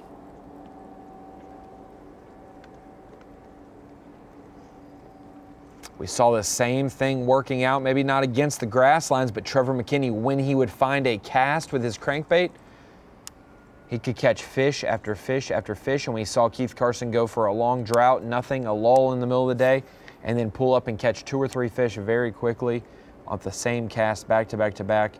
When he finds them grouped up and he can make that right cast, it can get ugly very quick. And that's what happened this morning. Quick limit, 11 pound, or quick limit, and then he's called up to 11 pounds or so on what has actually been a tough final day. Oh, I got like a snail or something. So there's shells down there. There's the hard bottom that you're looking for.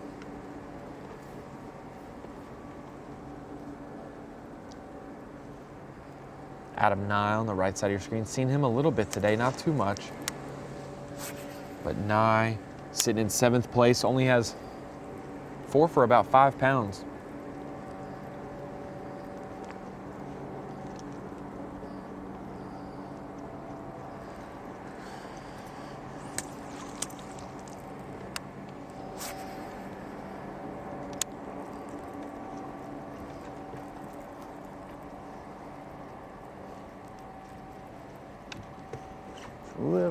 Little shallow here. I think it gets deeper in this indention up ahead.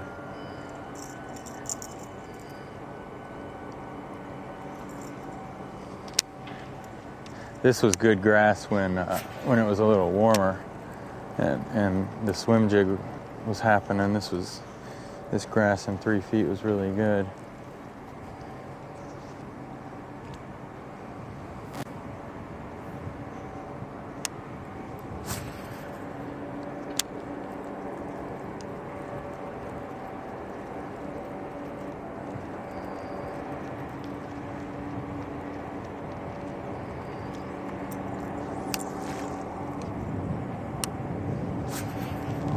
Shoot.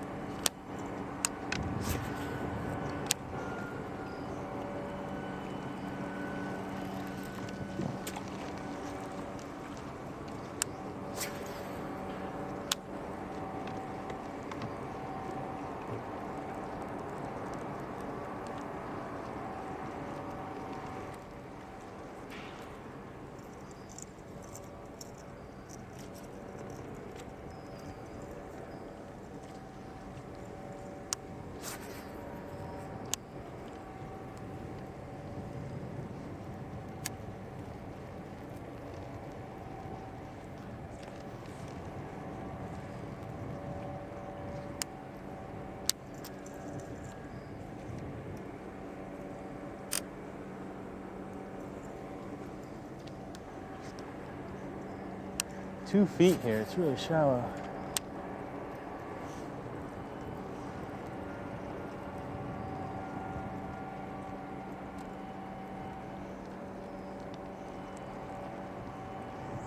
Picking up a bunch of junk.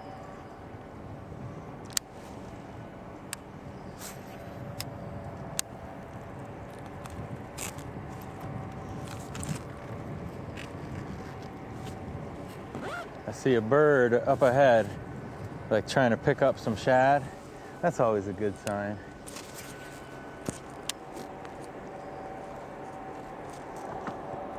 Oh, that's a stump.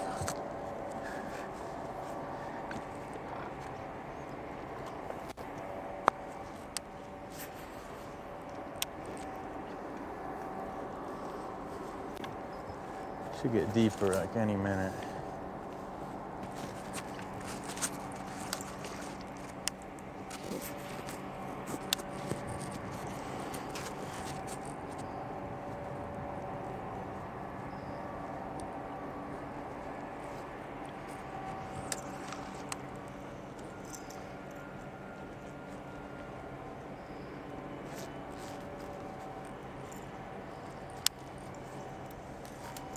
Carson's been covering some water with that crankbait. Said about 5 to 8 feet of water, 5 to 9 feet of water off the edge of that grass is ideal. He said this is about 3 feet, and that's what the swim jig bite was good for when it was warm in practice. Everything's sticky. But that little bit deeper has been the key for his crankbait. That access to deep water for some of these fish has helped him be able to load up, catch a couple fish in the similar areas. So speeding ahead to where he saw that bird feeding on some shad, and hopefully that means more fish coming for Carson.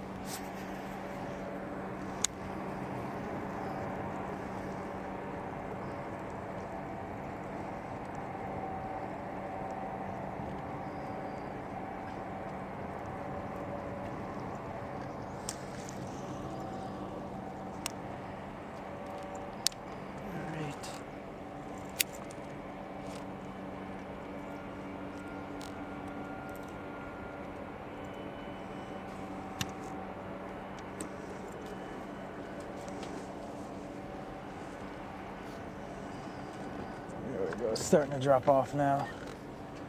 There we go. 3 feet.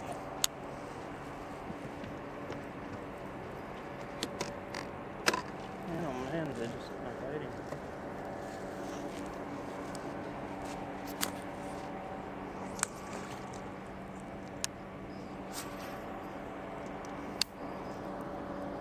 There we go. 5 feet.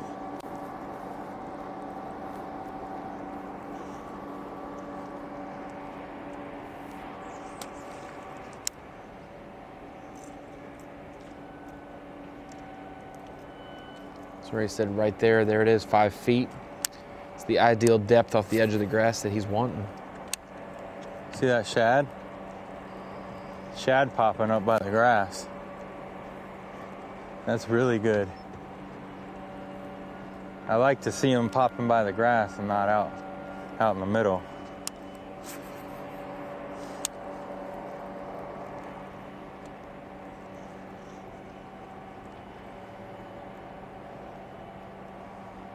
And we got the bird up here. We got some stuff going on here. It's looking good.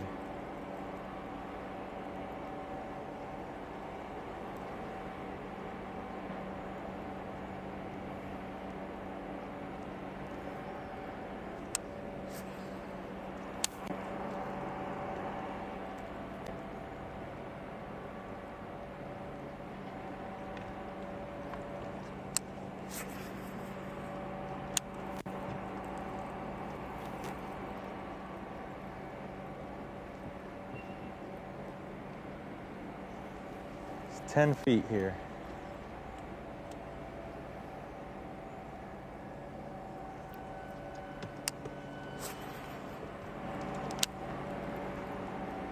Come on.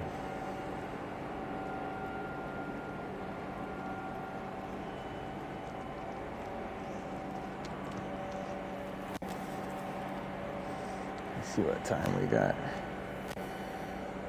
12:47. Okay. One more.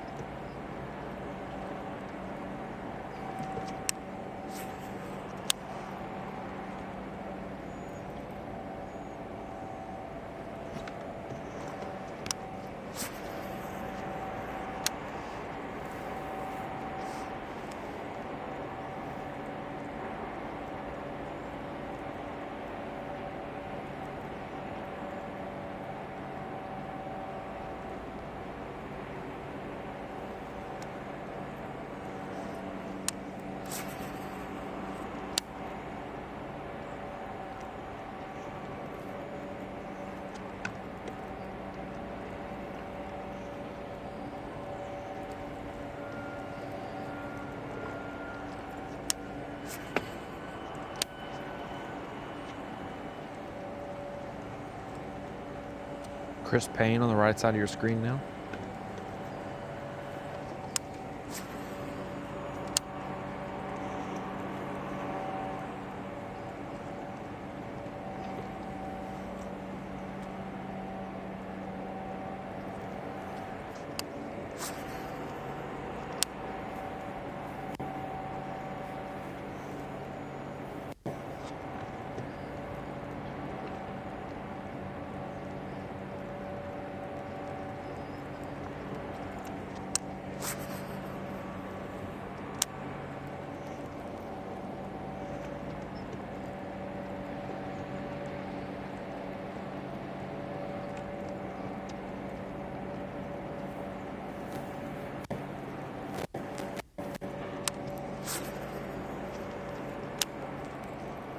Come on, fish.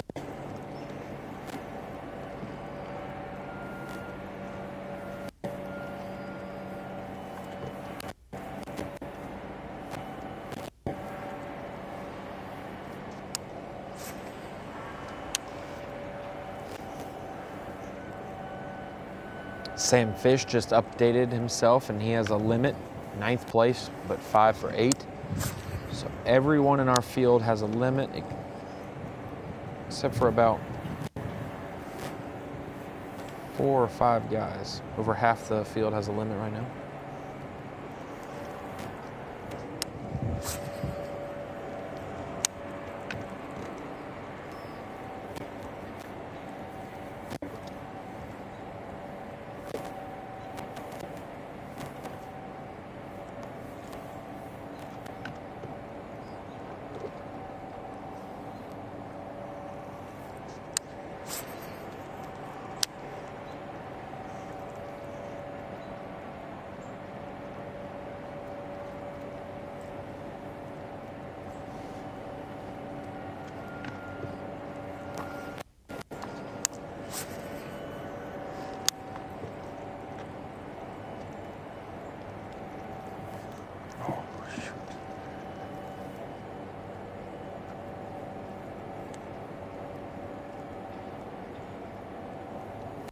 So we get down to about an hour and 10 minutes left. No one's really made a move. They've made moves from 4th to 10th, but no one has made a move in the top 5 to cut into Keith Carson's lead right now and everyone else's deficit. 6-7 behind for Clint Miller, 7-5 for Teb Jones, 8-8 for Jacob Walker, 10-4 for Alex Sherrill, and that's the top 5 anglers. Alex Sherrill with only 3 for 8 pounds though. Good quality, just not many.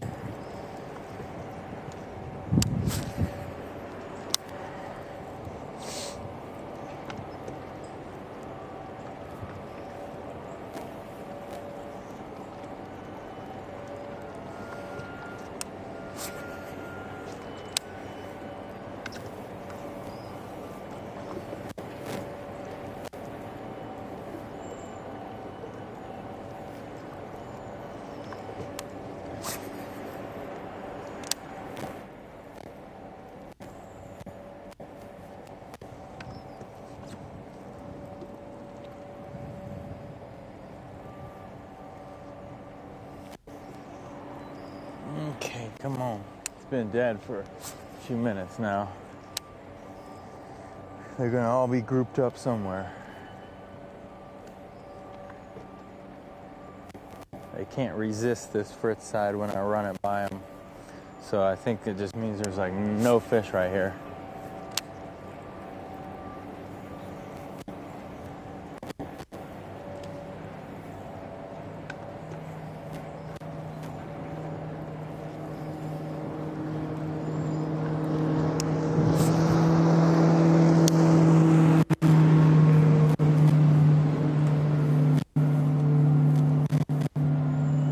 Today's the final day of the Open, but in the fishing industry, overall, December 5th has been dubbed International Aaron Martens Day, and that is to show some support for Aaron Martens, former Elite Series pro and champion. Going through some tough times. We're not far from his home here at Lay Lake. He's not far from this region of Alabama. And Aaron's been fighting all of 2020 against cancer and whatnot. He has recovered and overcome, and during this time, though, we still want to continue to support him. He's going through treatments, tests, and whatnot. So if you're watching on Bassmaster Live and you're a fan of Aaron Martens, feel free to send him a message, post a photo, your favorite photo of him, and share the word that today we're supporting Aaron Martens. And all days, we're supporting everyone in the industry because this is a very important and special industry. But today, Aaron Martens, thoughts and prayers are with you and your family.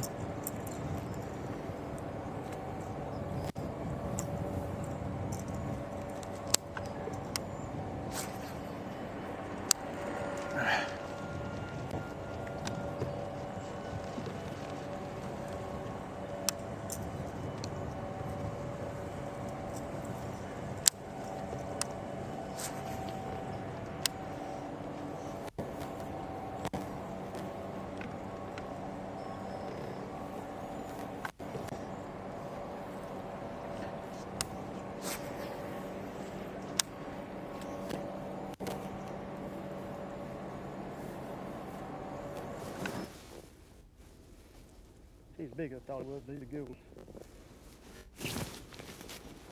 Here, buddy. Chris Payne hooked up. Oh, get this big man. Dude, I've been seeing little spot parts all over here. So they're boiling on shaft. He blooded me up. Ripped the hook right through my finger.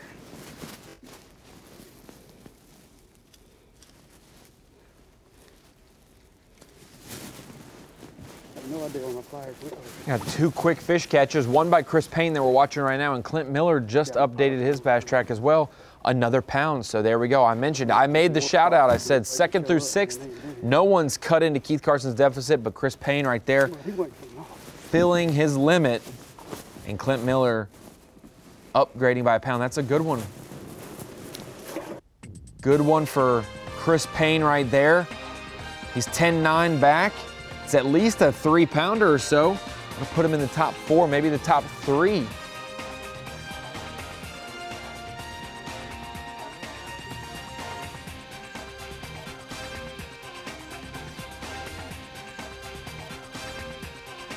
Chris Payne trying to chip away. Got an hour left of competition for these guys to be able to make some moves if they're going to catch Keith Carson. And this is the way the unofficial leaderboard's looking right now. Keith Carson, Clint Miller, Teb Jones, Jacob Walker, Alex Sherrill, Chris Payne. His fish has not upgraded, but you see how tight it is down there around 3rd through 7th. Payne should jump up there. And hey, when we come back from commercial break, we will have a special guest on Skype, one of our Elite Series qualifiers from the Opens, and be able to talk to him about how he got it done in the 2020 Opens. We'll be right back. Live coverage of the Nationwide Bassmaster Opens Live will return after this short break. You're watching the Nationwide Bassmaster Opens Live. Not only is it the final day of the Lay Lake event, we're going to crown a champion today, but it's also the final day of the Open season, all 8 of them, and specifically the Eastern Opens, which means Elite Series berths are getting sorted out. You see all those guys highlighted in yellow? Those are double qualifiers. Patrick Walters, Pat Schlapper, Justin Atkins, and Brian New, all double qualified. That's why there's 8 anglers listed there that'll be in the Elites next year. It's just such a competitive Eastern Opens, and if you look down in 5th place right there, but 2nd technically in the Eastern Open, Scott Martin, Justin Hamner, KJ Queen, and Josh Strassner was the one who was the top qualifier of the guys unqualified. And we actually have on the line right now Scott Martin. He's still hanging around that Lay Lake region. Scott, yesterday, this whole season, it's been an up and down ride, but you've managed to overcome some maybe tougher day ones to get it done and qualify for the Elite Series. You didn't get the Classic berth you were hoping for at the beginning of the year, but that's going to be available from the 2021 Elite Series season, isn't it? It is. You know, it was such a tough year. I mean, everything from, you know, the events in the fall to different fisheries, all the competition that we had. And we had so many really, really good anglers in the competition this year and all the Opens. And I had 2 goals at the beginning of the year. One is obviously most importantly, is to qualify for the Elite Series. And number 2 is to win the Bassmasters Classic. So I wanted to win 1 Open this year. I won an Open trophy. So we'll see. Maybe I'll fish a few Opens next year, but I am looking forward to getting out on the Elite Trail next year. So we have released our schedule actually during day 1 of Lay Lake. So our schedule next year takes us from Florida to New York, Texas, Alabama, all in between.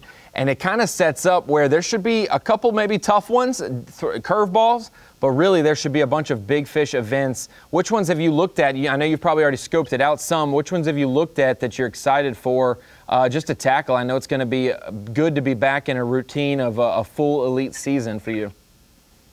You know, for me, I mean, obviously, Lake Champlain is dear to my heart. I can't wait to get there in July. That's going to be a lot of fun.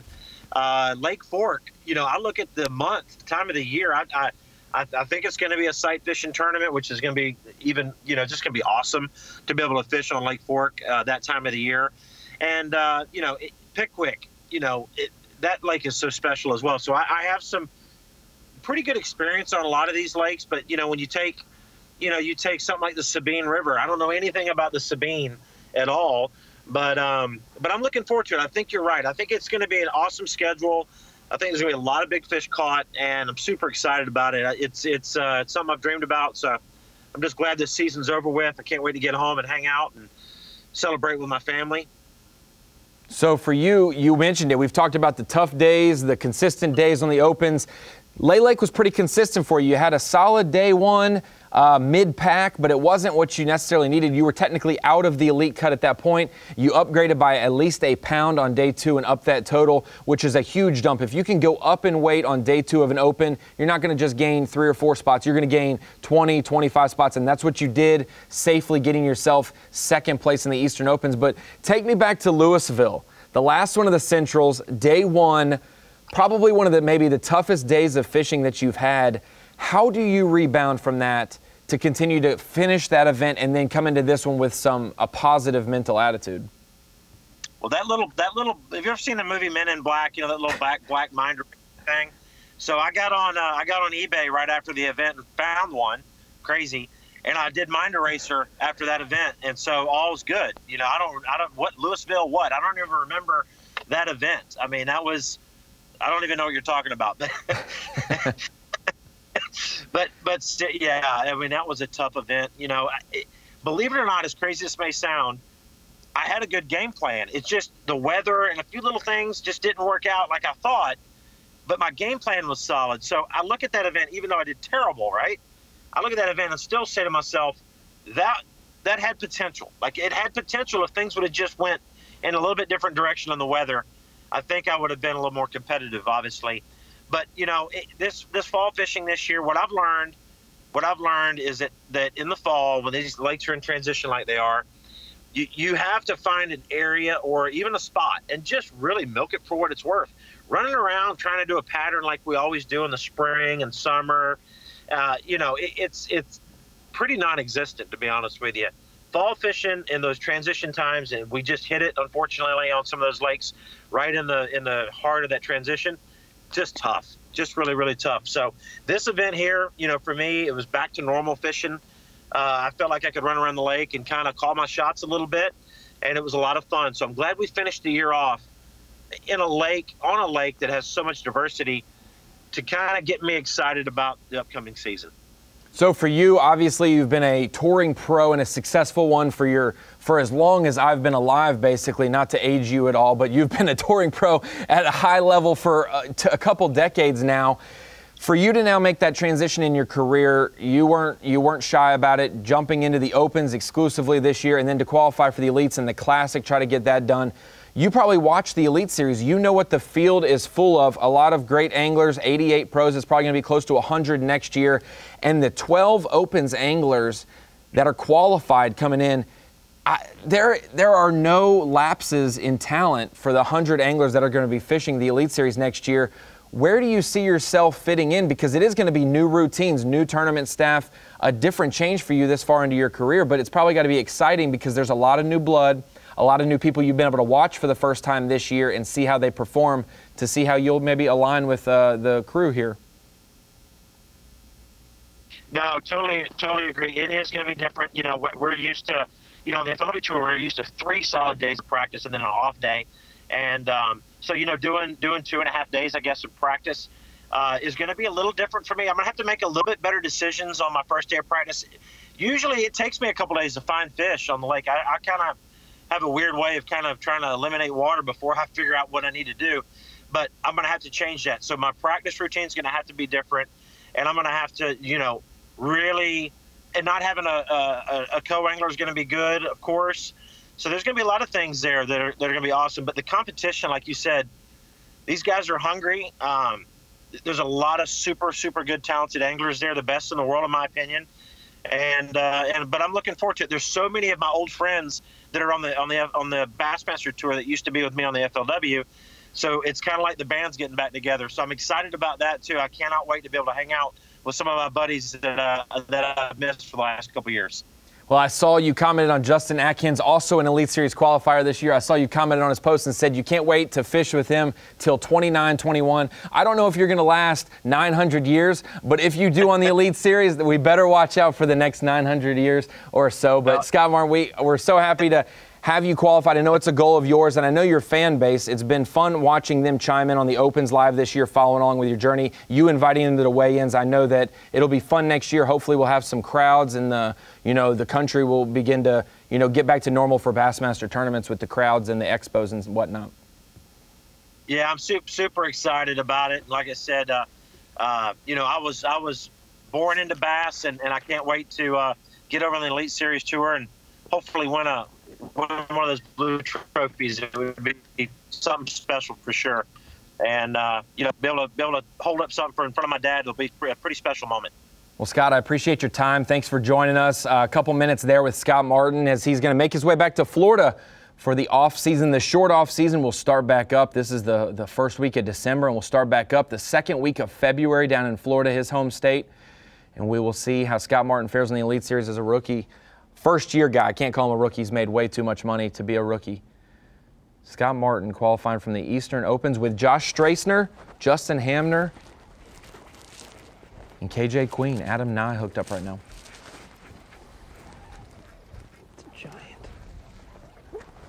Oh, it's not that big. It's number 5, though.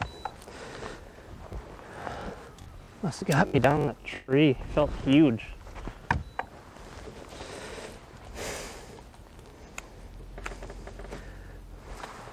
Number 5. Took all day. Hey, at least we got 5 for weigh-in.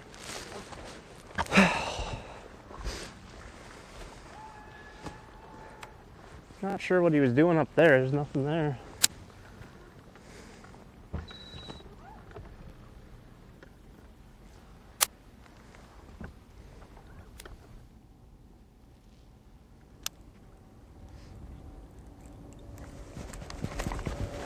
I think it's a good one. Keith Carson hooked up again. Be the nail in the coffin with 45 minutes left. Maybe in the not. day. But you might think he'll do green, I think, yeah.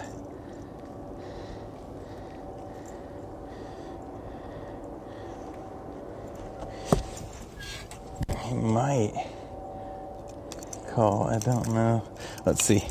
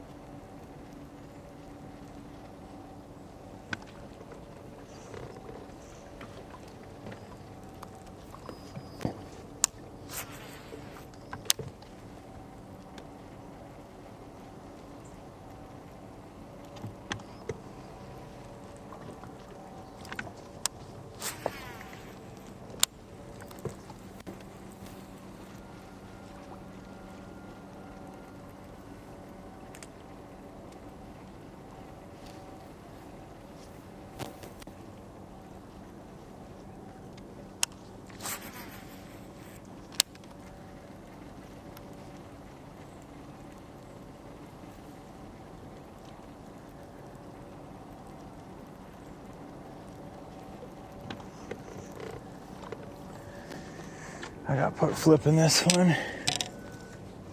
Looks so good.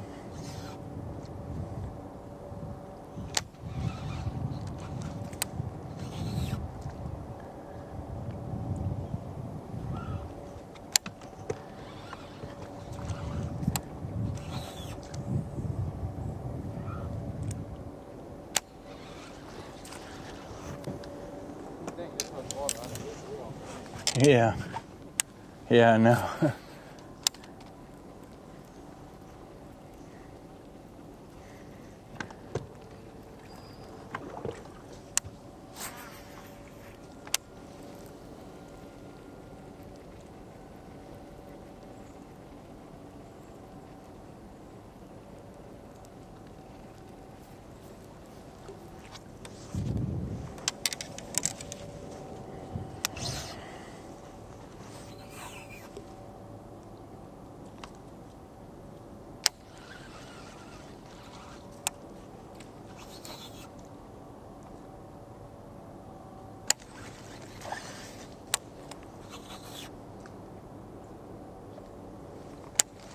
Dang, can't get through.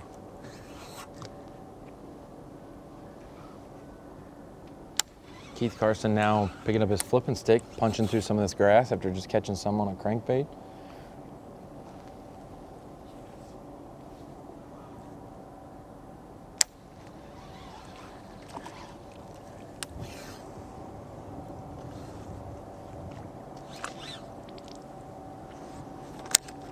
Oops.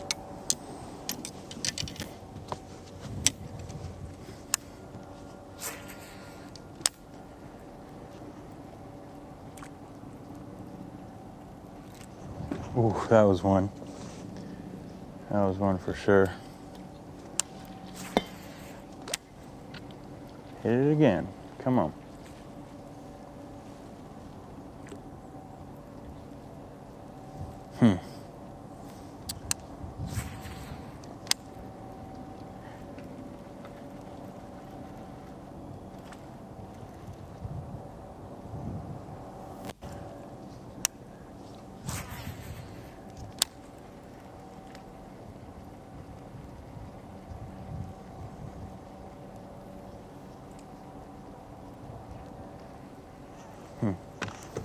Okay. Come on.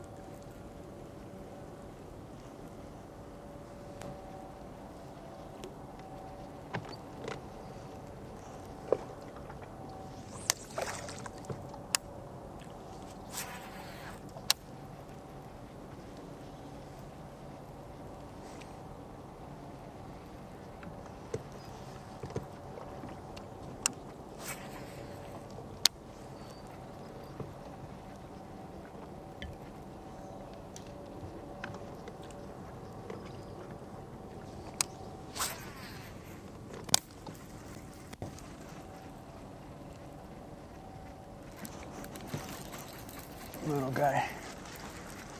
Keith Carson's by far caught the most fish today of anyone we've seen on camera. Teb Jones has been catching a bunch as well, but for sure Keith Carson, not Chris Carson. He's on my fantasy team. Shoot.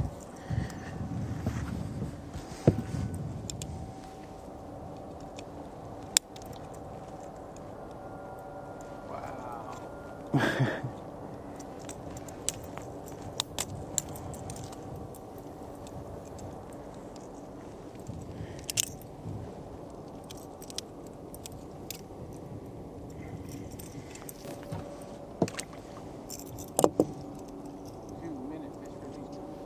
Yeah.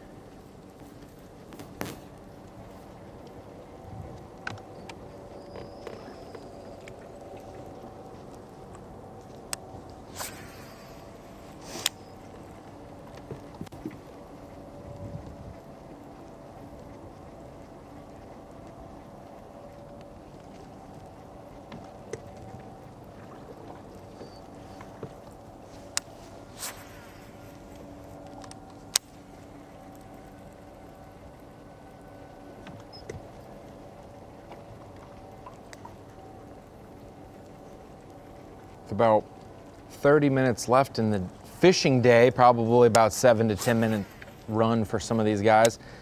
Those guys who are upriver probably gonna have to start making their way back in the next 5 minutes or so, depending on what the Lay Lake traffic is on a Saturday. Adam and I being one of those. He's not too far up the river, but enough. Jacob Walker's got to come back too. We got 1:23. Less than an hour till we got to be back.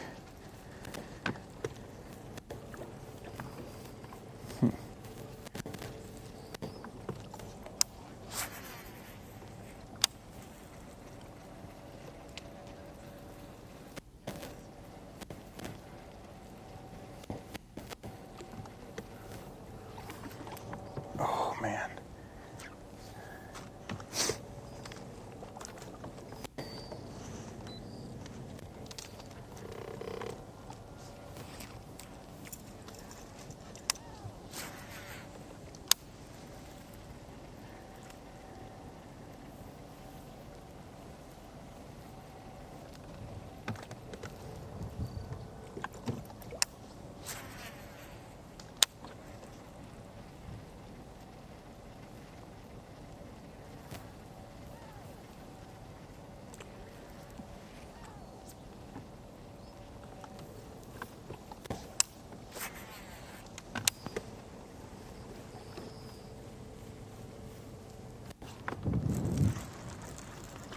Little guy.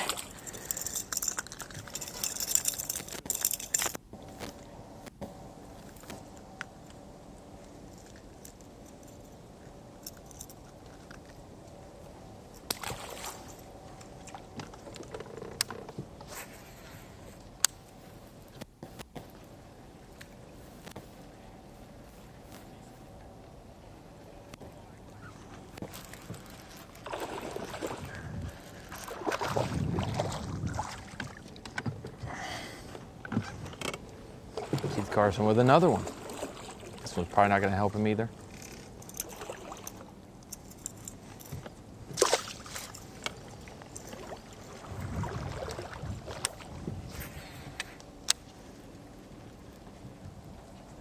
It is still kind of scary with about a 5.5 to 6 pound lead.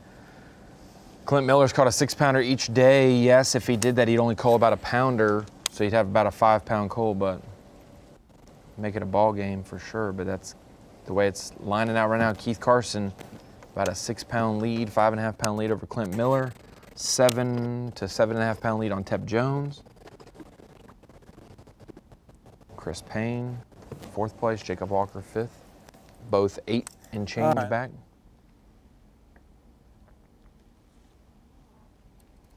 Out with Clint Miller right now.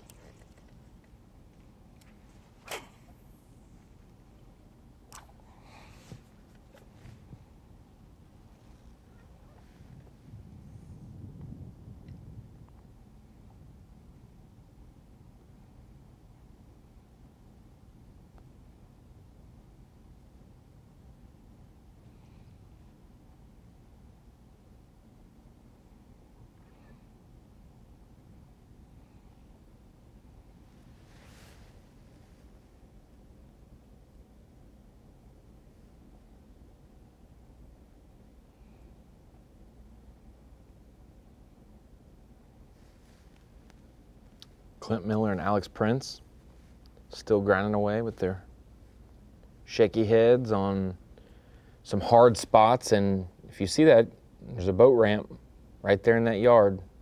Comes down into the water. You've got some man-made docks and structure. There's just some hard, cleared out areas that they've had to make to put in things like a boat ramp and whatnot. That's right. It's a place the fish will group up when the current's right and comes flowing by it. That current's long stopped since it ended about an hour and a half ago. Adam Nye still upriver some.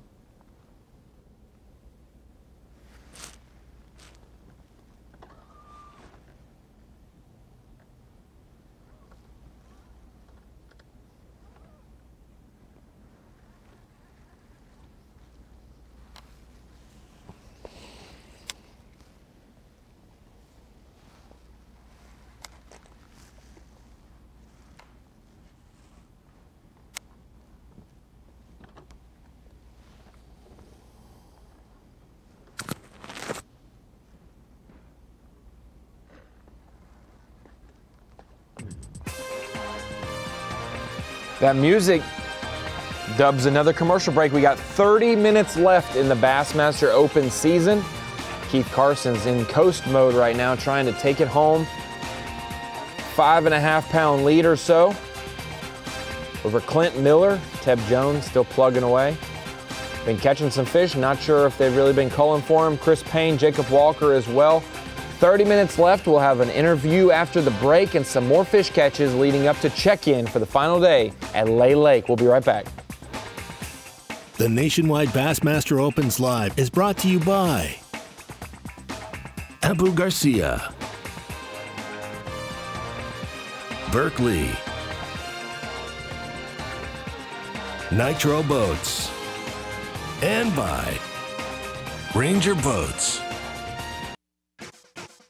You're watching the Nationwide Bassmaster Opens Live. We are oh so close to finishing up a lot of loose ends. Not only this tournament with Keith Carson in the lead, but also Angler of the Year points, Elite Series bids. One thing we know is for certain is a couple guys are locked in for sure. Only a few loose ends to tie up there. Brian New won the Falcon Rods Angler of the Year race over Justin Atkins, over Matt Robertson, and over Mark Frazier. That was your top 4 to qualify from the overall race. And Justin Atkins coming up one point short of the Angler of the Year win and lead. And we've got Justin Atkins with us right now. Justin, welcome into the show. Congratulations on qualifying for the Elite Series for the second time in 3 years. Many don't remember that you qualified in the end of the 2018 season through the Opens points as well. So 2 times in 3 years, and I guess you decided to pull the trigger in 2020. Yeah, I did. I appreciate it, man. It's been an awesome experience. It's been a crazy long year. I made a joke. Somebody earlier when I was running in yesterday afternoon, I knew I had enough in the live well to seal the deal. And all I could think about was when Forrest Gump gets done running and he stops and turns around and looks at the crowd of people and says, "I'm tired now. I think I'll go home." That's all I could think about. I was just like, just get this thing on the trailer. Let's get it done. And I'm ready to go home for a little while. It's been a long year. It's been a great year, and just very blessed. So, I can't wait for February to get here. You're one of the guys that has double qualified in the points overall and in the Eastern, so you took care of business in both trails. For you this year, fishing a lot of different tournaments. You fished another professional circuit. You fished all 8 Opens. It was a busy year, ranging from January to December. I know you're ready to be done, but it felt good to get it done in your home state there, Alabama, and a welcome sight that 3 events are in the state of Alabama next year for the Elite Series schedule. Yeah, absolutely. The way the whole year worked out was just, a Cinderella story, being able to come back to Alabama to finish the year up at Lay Lake. Truthfully, I grew up on a river in Mississippi. I didn't even go to the Coosa probably till I was 24, 25 years old was the first time I ever went to the Coosa River. But I've really fallen in love with it. It fishes a lot like I grew up fishing at home, and I've just had a lot of success there. I top 10 to Alabama Bass Trail there one time, obviously with Grant Galloway, my partner, and then we turned around and I won at Logan Martin, finished, 19th at Neely and 16th here. I don't know. The coast has just always been really good to me, and it's close to home. I normally go stay with Scott Canterbury when I go down there, so I have a free place to stay. And it's just been, when it popped up that Lay Lake was going to be the last one, I was like, all right, we're going to get this done. This is I couldn't have wrote the story out no better. So to turn around and make the elites, and then next year be able to fish at Pickwick and Guntersville, and then Neely Henry again on the coast. So I'm pretty excited. Yeah, if people don't know it, Pickwick might be the one that you circled Justin Atkins' name. I know I can't put any more pressure on you than you would put on yourself, so I'm not afraid to put that. I already picked it. I don't care what Zona, Mercer, Davey, Tommy, Such, I don't care what anybody says. I already claimed dibs June 10th through the 13th that Justin Atkins is my pick for Pickwick. But other than those 3 Alabama stops, have you looked at the schedule, and are you excited about any of the other ones and ones that you maybe are confident in, even though people wouldn't expect you to be? Yeah, I mean, truthfully, I've never been to Fort Loudon. I don't have a clue what it looks like. I'm going to just assume it looks like a lot of the Tennessee River. But what I've learned is those lakes are different in their own ways. You know, they're all on the Tennessee River, but they're all different, and different ones fish the same as others and whatnot. And so I'm looking forward to going to that one just because I have a little bit of history, you know, learning about the new Tennessee River lakes, because I've been to each one of them except for that one. And so I'm looking forward to that. It's at a good time of year. I mean, I'm excited about fishing the June tournament on Pickwick. Don't get me wrong, but at this day and age, guys, you know, a lot of people know how to fish offshore, and guys know the deal. But when you come to Tennessee River in February to April, there's always a lot of different things going on. There's a lot of different ways you can win. And so I'm excited for that one just because it's a new lake. I'll get to go learn it on the fly, and there's always going to be a lot of options to possibly win that tournament, I feel like. And so I'm excited about that one. I've never been to the Sabine River. I know it's a monster. It's a huge place. It's really vast. And I've never seen the St. Johns River, but I enjoy fishing in Florida early in the year. So I'll probably try to take a ride down, look at both of those places before the year starts, and get an idea of what we're getting into there, and then wrapping the year up on a smallmouth, largemouth factory, and a smallmouth factory will be fun. You know, smallmouth love to bite, and I love reeling them in. So it's going to be a good year. I'm looking forward to it. Well, it seems like I've known you almost my whole life, I feel like, because college fishing seems so long ago. But going from college, cutting your teeth around home in the Alabama tournament is so tough. Jumping into the FLW Tour when you did, that was just a couple years ago, 2016, 2017, that time frame. You've had a lot of success. You won the Forest Wood Cup. You're not going to be a rookie next year just because you have too much money in your bank account to be a rookie. But and then we've had professional fishing change how it has. What does it mean to you to now be one of those college anglers that has now competed and fished, you know, on the Elite Series? It's a growing number, and it's definitely one of the reasons why you're probably here is the stuff you learned in college, traveling around just as a young angler, getting that confidence nationally. Yeah, absolutely. So, you know, I have a unique perspective about it just because I actually fished what was called the Ever Start Series back then. That was FLW's version of the Opens, kind of the AAA level. I went that route before I came back and fished college. So I had a perspective of, while I was fishing Ever Starts and whatnot, Jordan Lee was one of my best friends, and he was in college at the time. And I saw how much exposure and whatnot he was getting out of that. And I realized right there, that's a great opportunity. It's not near as expensive.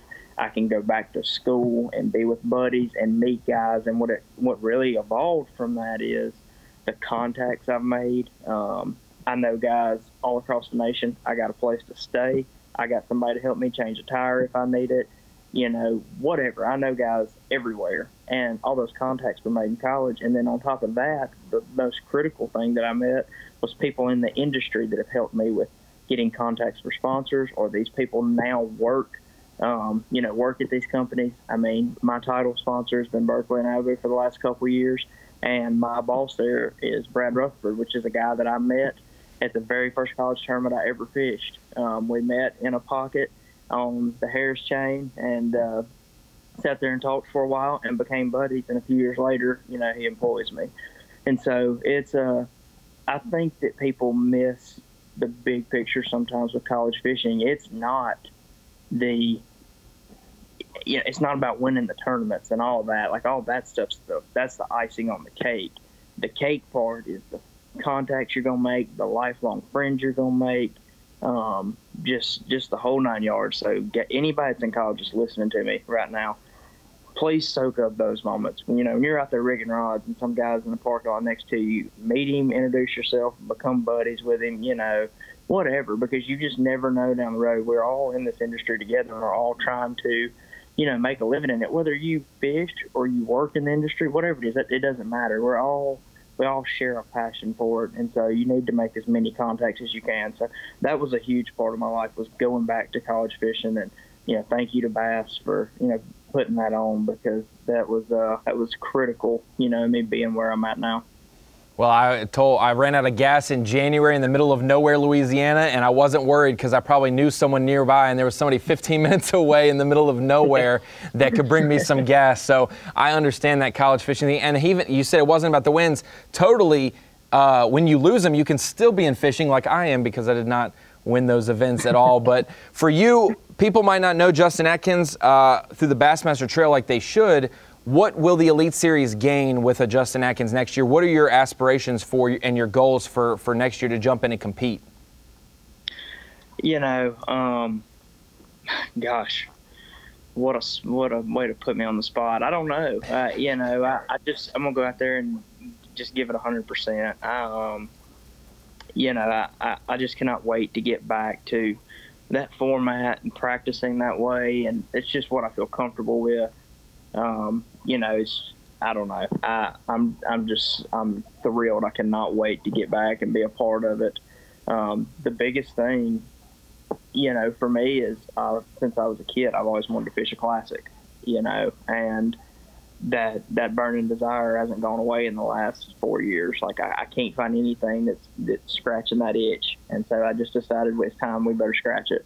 And, I'm going to put 110% into it in 21 to make sure that in 22 I will be fishing a Bassmasters Classic.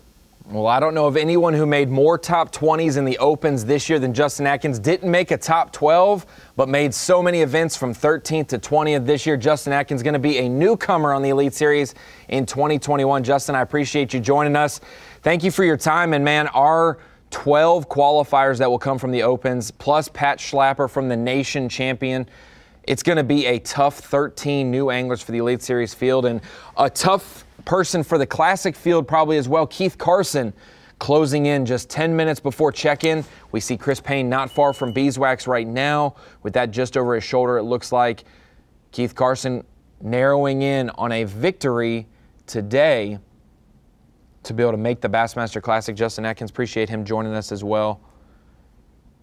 It is incredible to see the level of competition. We've talked about it. We've got guys, and I'm going to go through the 12 guys that have qualified basically today and this week for the Elite Series. From the Central Division, it goes down as Jason Christie, Greg Hackney, Kenta Kimura, and Daryl Gleason right now. Overall, Brian New, Justin Atkins, Matt Robertson, and Mark Frazier. And in the Easterns, Josh Strassner, Scott Martin, Justin Hamner, and KJ Queen. If you don't know Justin Hamner, he is a great angler in the state of Alabama, a young angler as well. He's been a boat captain, I believe, for his younger brother, if that's right, in high school. So he has been involved in Bassmaster tournaments for a while. He travels with Patrick Walters on the Opens. Justin Hamner is going to be a great addition as well. And then for KJ Queen, he's the one of the guys fishing today. It doesn't look like he's going to jump up and win this event, so Daryl Gleason looks like he will make the Bassmaster Elite Series. But for KJ Queen, if you don't know his name, he is one of the college anglers that just graduated, jumped into the Opens, and wanted to try to make it a deal. Fished all 8 of them. And I'm going to go through some of KJ's accolades already as just a young angler. He was the North Carolina Junior Bass Champion. He won the high school national championship in the TBF Federation. He is the only angler to qualify for 5 college championships in both Bassmaster and FLW college competition. He and his partner Dax Ewert were last year's Bassmaster College Team of the Year. KJ Queen, if you don't know that name, He is one to watch as well, one of the young anglers from actually not far from where I grew up. He's a Lake Norman angler, and that's where I wasn't born and raised, but I spent a lot of my time from 5 to 20 years old was in the Lake Norman region, and that just adds to another one of the Carolinians in the Elite Series. But KJ Queen fishing today, trying to make the Classic, but Keith Carson's lead is going to be too much for a lot of these guys to be able to overcome. KJ will be one to watch. That's very interesting. Of those 12 guys that we mentioned qualifying from the nation or from the Opens, with Pat Schlapper coming from the nation, we've got at least 2, possibly 3 collegiate anglers coming in as well. So more going to that stat as that number grows for the Elite Series. Keith Carson probably making his last stop of the day. 25 minutes to check in. For all the fans watching at Beeswax Landing right there on the banks of Lay Lake, we appreciate that facility, such a legendary name. If you say Beeswax when you're talking about the fishing industry, everyone knows that's Lay Lake. So everyone watching there at the takeoff, I appreciate you guys tuning in to Bassmaster Live today. It's been a great season. I'm so happy we decided to cover the Opens through Bassmaster Live this year. We've seen some incredible moments. Starting out the Arkansas River. We didn't do the first Open of the year when Brian New won, but when June came around and we jumped into the Opens coverage again after COVID, we were able to start doing those tournaments again. We got to watch John Garrett make a fatal mistake and Chris Jones come from behind to win that because of John Garrett's 2-pound penalty for a culling infraction. We got to see Sam Rayburn, incredible big fish factory there with a Japanese angler winning, Masayuki Matsushita. We've got to see Cody Bird make 100 spot changes in a day at Neely Henry win. We've seen Keith Carson just be so dominant with a crankbait while everyone else is flipping or throwing finesse stuff. And then in the Easterns, we got to see Patrick Walters use electronics at Hartwell, get the win. We got to see Matt Robertson make a game plan switch midday with Topwater and win at Cherokee. And now we're going to see the season wrap up today. I believe I covered all of those guys right there. No, and then Louisville, Tommy Williams, our latest Central Open, the last one of the year. Tommy Williams flipping in a shallow area. Greg Hackney, Keith Combs also in there, but Tommy outlasted them all to win and make the Classic. 7 Opens live days this year, and we're excited to probably, I don't know for sure, but I'd assume with the success of the Opens live and the popularity of the Opens overall that we may see some more live coverage for the Opens next year.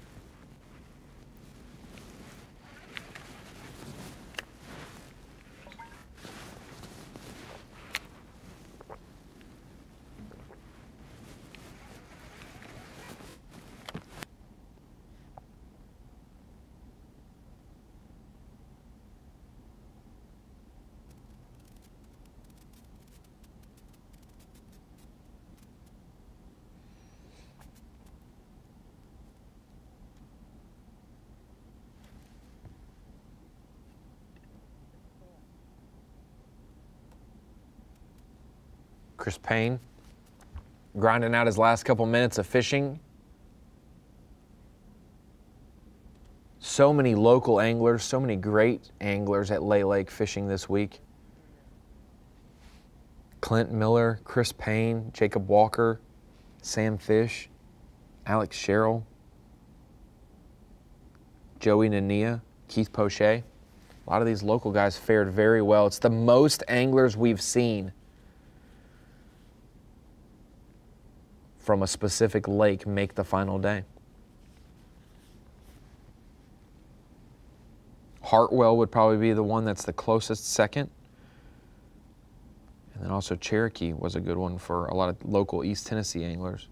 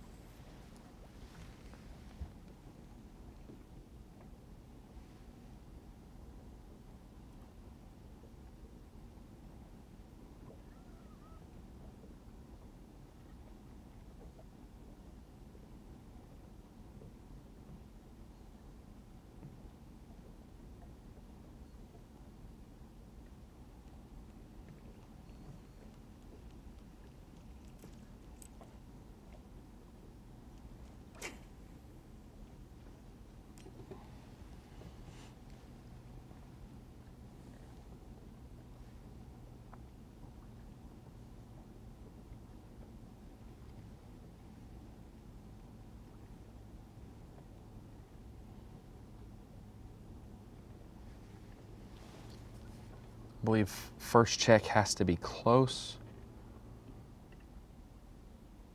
to 2 o'clock. Yep, 2:15 Central Time, 2:15 local time, 3:15 Eastern Time. Clint Miller's checking his time on his graph right there. 15 minutes left of fishing, and we've got a couple minutes left of Bassmaster Live.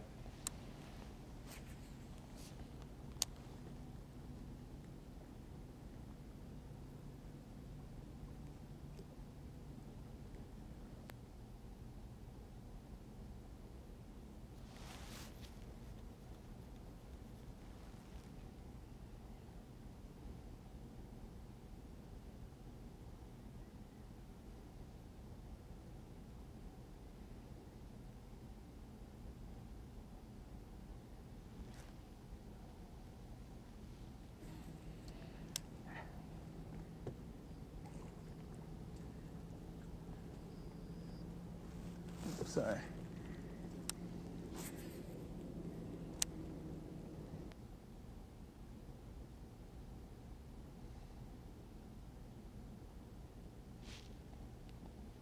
Keith Carson, Clint Miller, Chris Payne. Our top 3 anglers that we have on camera. Teb Jones wedged in between there. After having a good day, jumping up from 6th, going to improve his money total. Like I mentioned earlier, $38,000 for the Ranger Top Cash Award for the best boater this week, the winner of this event, plus a classic berth if your name is Keith Carson. Clint Miller and Chris Payne would not. Teb Jones would, though. So 2 of our top 4 could make the Bassmaster Classic with a win. $38,000 Ranger Top Cash, I mentioned that. Classic berth, which is everyone gets paid $10,000 at that event at least. As we roll out, we're going to crown a champion in just a couple minutes on Bassmaster.com for the weigh-in. For everyone at Beeswax, you're going to watch it go down live. Someone's going to take home this tournament. Keith Carson's had a great event. Clint Miller's caught some big fish this week as well, repping for the home lake squad. Oh, get in there! Woo! Meanwhile, Elite Series berths will be solidified. Daryl Gleason's watching Bassmaster Live and the weigh-in, eagerly waiting to see if KJ Queen somehow has more than what his bass strike says. Either way, we'll have 12 qualifiers for the Elite Series. One more from the nation. We're going to wrap it up. Thank you to everyone who makes this happen, everyone in the truck, everyone online, everyone in the Bassmaster family. Thank you. We'll see you next year. 3 or 2 anyway.